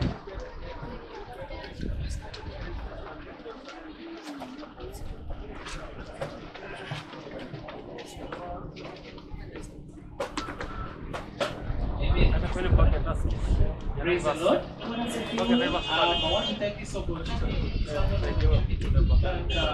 thank the Lord for this opportunity that He has given us to have this youth conference today. Nataka kuchukua fursa hii ili kumshukuru Bwana kwa ajili ya wakati huu kutupa kuwa na kongamano leo. Let us clap to Jesus. Wacha tumshukuru Bwana Very powerful. Hii imekuwa ya nguvu sana. With a lot of insight. Na mafunzo mazuri sana. And it was very important to have it today. Na ilikuwa ya muhimu sana kuwa nayo leo. And for that reason, kwa hiyo sababu, I want to take this sample opportunity on your behalf. Nataka kuchukua fursa hii nyenyekevu kwa niaba yenu. And on behalf of the group leadership. Na kwa niaba ya viongozi wa vijana. To appreciate our senior pastor, the blessed deputy bishop. Kushukuru askofu, naibu wa askofu wetu kwa sababu ya kujitolea. Najua juma lilikuwa ngumu. the entire day you have been laboring here. Siku nzima amekuwa akifanya kazi hapa ibada. Especially now when the fast starts. Haswa sasa wakati mfungo umeanza. And still you are here laboring for us. Na bado uko hapa ukifanya kazi kwa ajili yetu. We have learned a lot. Tumejifunza mengi. And we say thank you. Na tunasema asante. We are so grateful. Tunashukuru sana. We are learning. Tumejifunza mengi. Ombi langu tu To all of us kwetu sote is that we may not lose what we gained today. ni kwamba tusipoteze kile ambacho tumepata Are leo. we promising? Je, tunaahidi hilo? Hallelujah. Hallelujah. Are we promising? Je, tunaahidi hilo? Praise the Lord. Bwana asifiwe. When I look at you, Nikiwatazama I'm shocked to see we have very many youths in the church. nashangazwa kuona tuko vijana wengi sana kanisani. Indeed, we have grown. Let us Kwa clap to Jesus. hakika tumeongezeka wote tunajiona makofi. I see many new faces. Tunaona nyuso nyingi mpya. I want to appreciate the team from Matare North. Can you rise up? Nataka kushukuru kikundi kutoka Mathare North kusimama. Our brothers from Matare North. Ndugu zetu kutoka Mathare North. We are so grateful that you came to partake this. Tunafurahi sana ya kwamba mlikuja kushiriki hii And you came in a number. na mlikuja kwa idadi. Thank you so much. Asanteni sana. Bwana wabariki sana. Bwana wabariki sana. When you hear of it again, karibuni. Ukisikia tena mnakaribishwa. The doors are open in Githurai 44. Milango imefunguliwa hapa Githurai You can 44. always come and partake Kila mara mnaweza kuja kushiriki and take it there na kupeleka pale and be a blessing to someone also na there. muwe baraka kwa mtu pale. Do we have any other altar who joined us for this conference? Je, tuna madhabahu mengine yoyote ambayo yaliungana nasi katika hili kongamano? So the rest are Githurai 44. Kwa hivyo wengine ni kutoka Githurai 44. Right over there, I see our moms there. I see Pastor Elizabeth and Mama Deputy Bishop up to this hour. Naona Mama Elizabeth na Pastor Mary pale. Amen. Hadi wakati huu, amina. They are seated there, Wameketi pale, also listening. pia wanasikiza. Amen. Amina. That's a big concern. Hiyo ni kujishughulisha kwa nguvu sana. Their stay Wanapokaa means hapa a lot to us. inanena kwetu sana. Their parents, Hao ni they wazazi, may not need these teachings, wasihitaji haya but mafunzo, look, they are here. lakini tazama wako hapa. Hallelujah. So Hallelujah. please let us not break their hearts. Kwa hivyo tafadhali wacha tusivunje mioyo Let's yao. make sure that we inculcate everything we've taken. Wacha tuhakikisha kwamba tumetendesha kazi kila kitu ambacho tumekipokea. I believe you did not. Ninaamini mliandika makala. Amen. Amina. So it's very important that you keep those notes Kwa hivyo ni muhimu sana mkaekeze yale makala and we refer to them from time to time. na mkikuwa mkichunguza kila wakati kwa wakati. Let us serve the Lord. Wacha tumtumikie Bwana. Let us serve the Lord Wacha tumtumikie Bwana and also serve the society. na pia kutumikia jumuiya. Amen. Amina. So because of time, Kwa hivyo kwa ajili ya wakati, I know we should have taken our tea, but now this is where we are. najua tumestahili kunywa chai yetu lakini tuko Siku hapa. ingine tutakunywa chai na soda. Wakati mwingine tutakunywa Mara chai. moja kulipiza hii. Sindio? We can combine next time. Amen. Tunaweza kuchanganya wakati ujao. So Amina. we also appreciate the work you do in the house of the Lord. Can you clap to yourself? Kwa hivyo tunashukuru kazi ambayo unafanya katika nyumba ya Bwana wangu. Serving in the technical team, serving in the camera crew, serving in the worship team, serving, laboring here, walking on this ground. I see youths have been here, busy laboring here day and night. May the Lord really bless you. Kufanya kazi Amen. mchana na usiku, nimekuwa nikiona vijana hapa mchana na usiku wakifanya kazi, wote Bwana wabariki sana. In my life, the only time I've seen people preparing even overnight is during the meetings of the Lord. Katika maisha yangu wakati tu nimeona watu wakijiandaa ni wakati wa mikutano ya Bwana. This is the only church I've seen people working even to the night.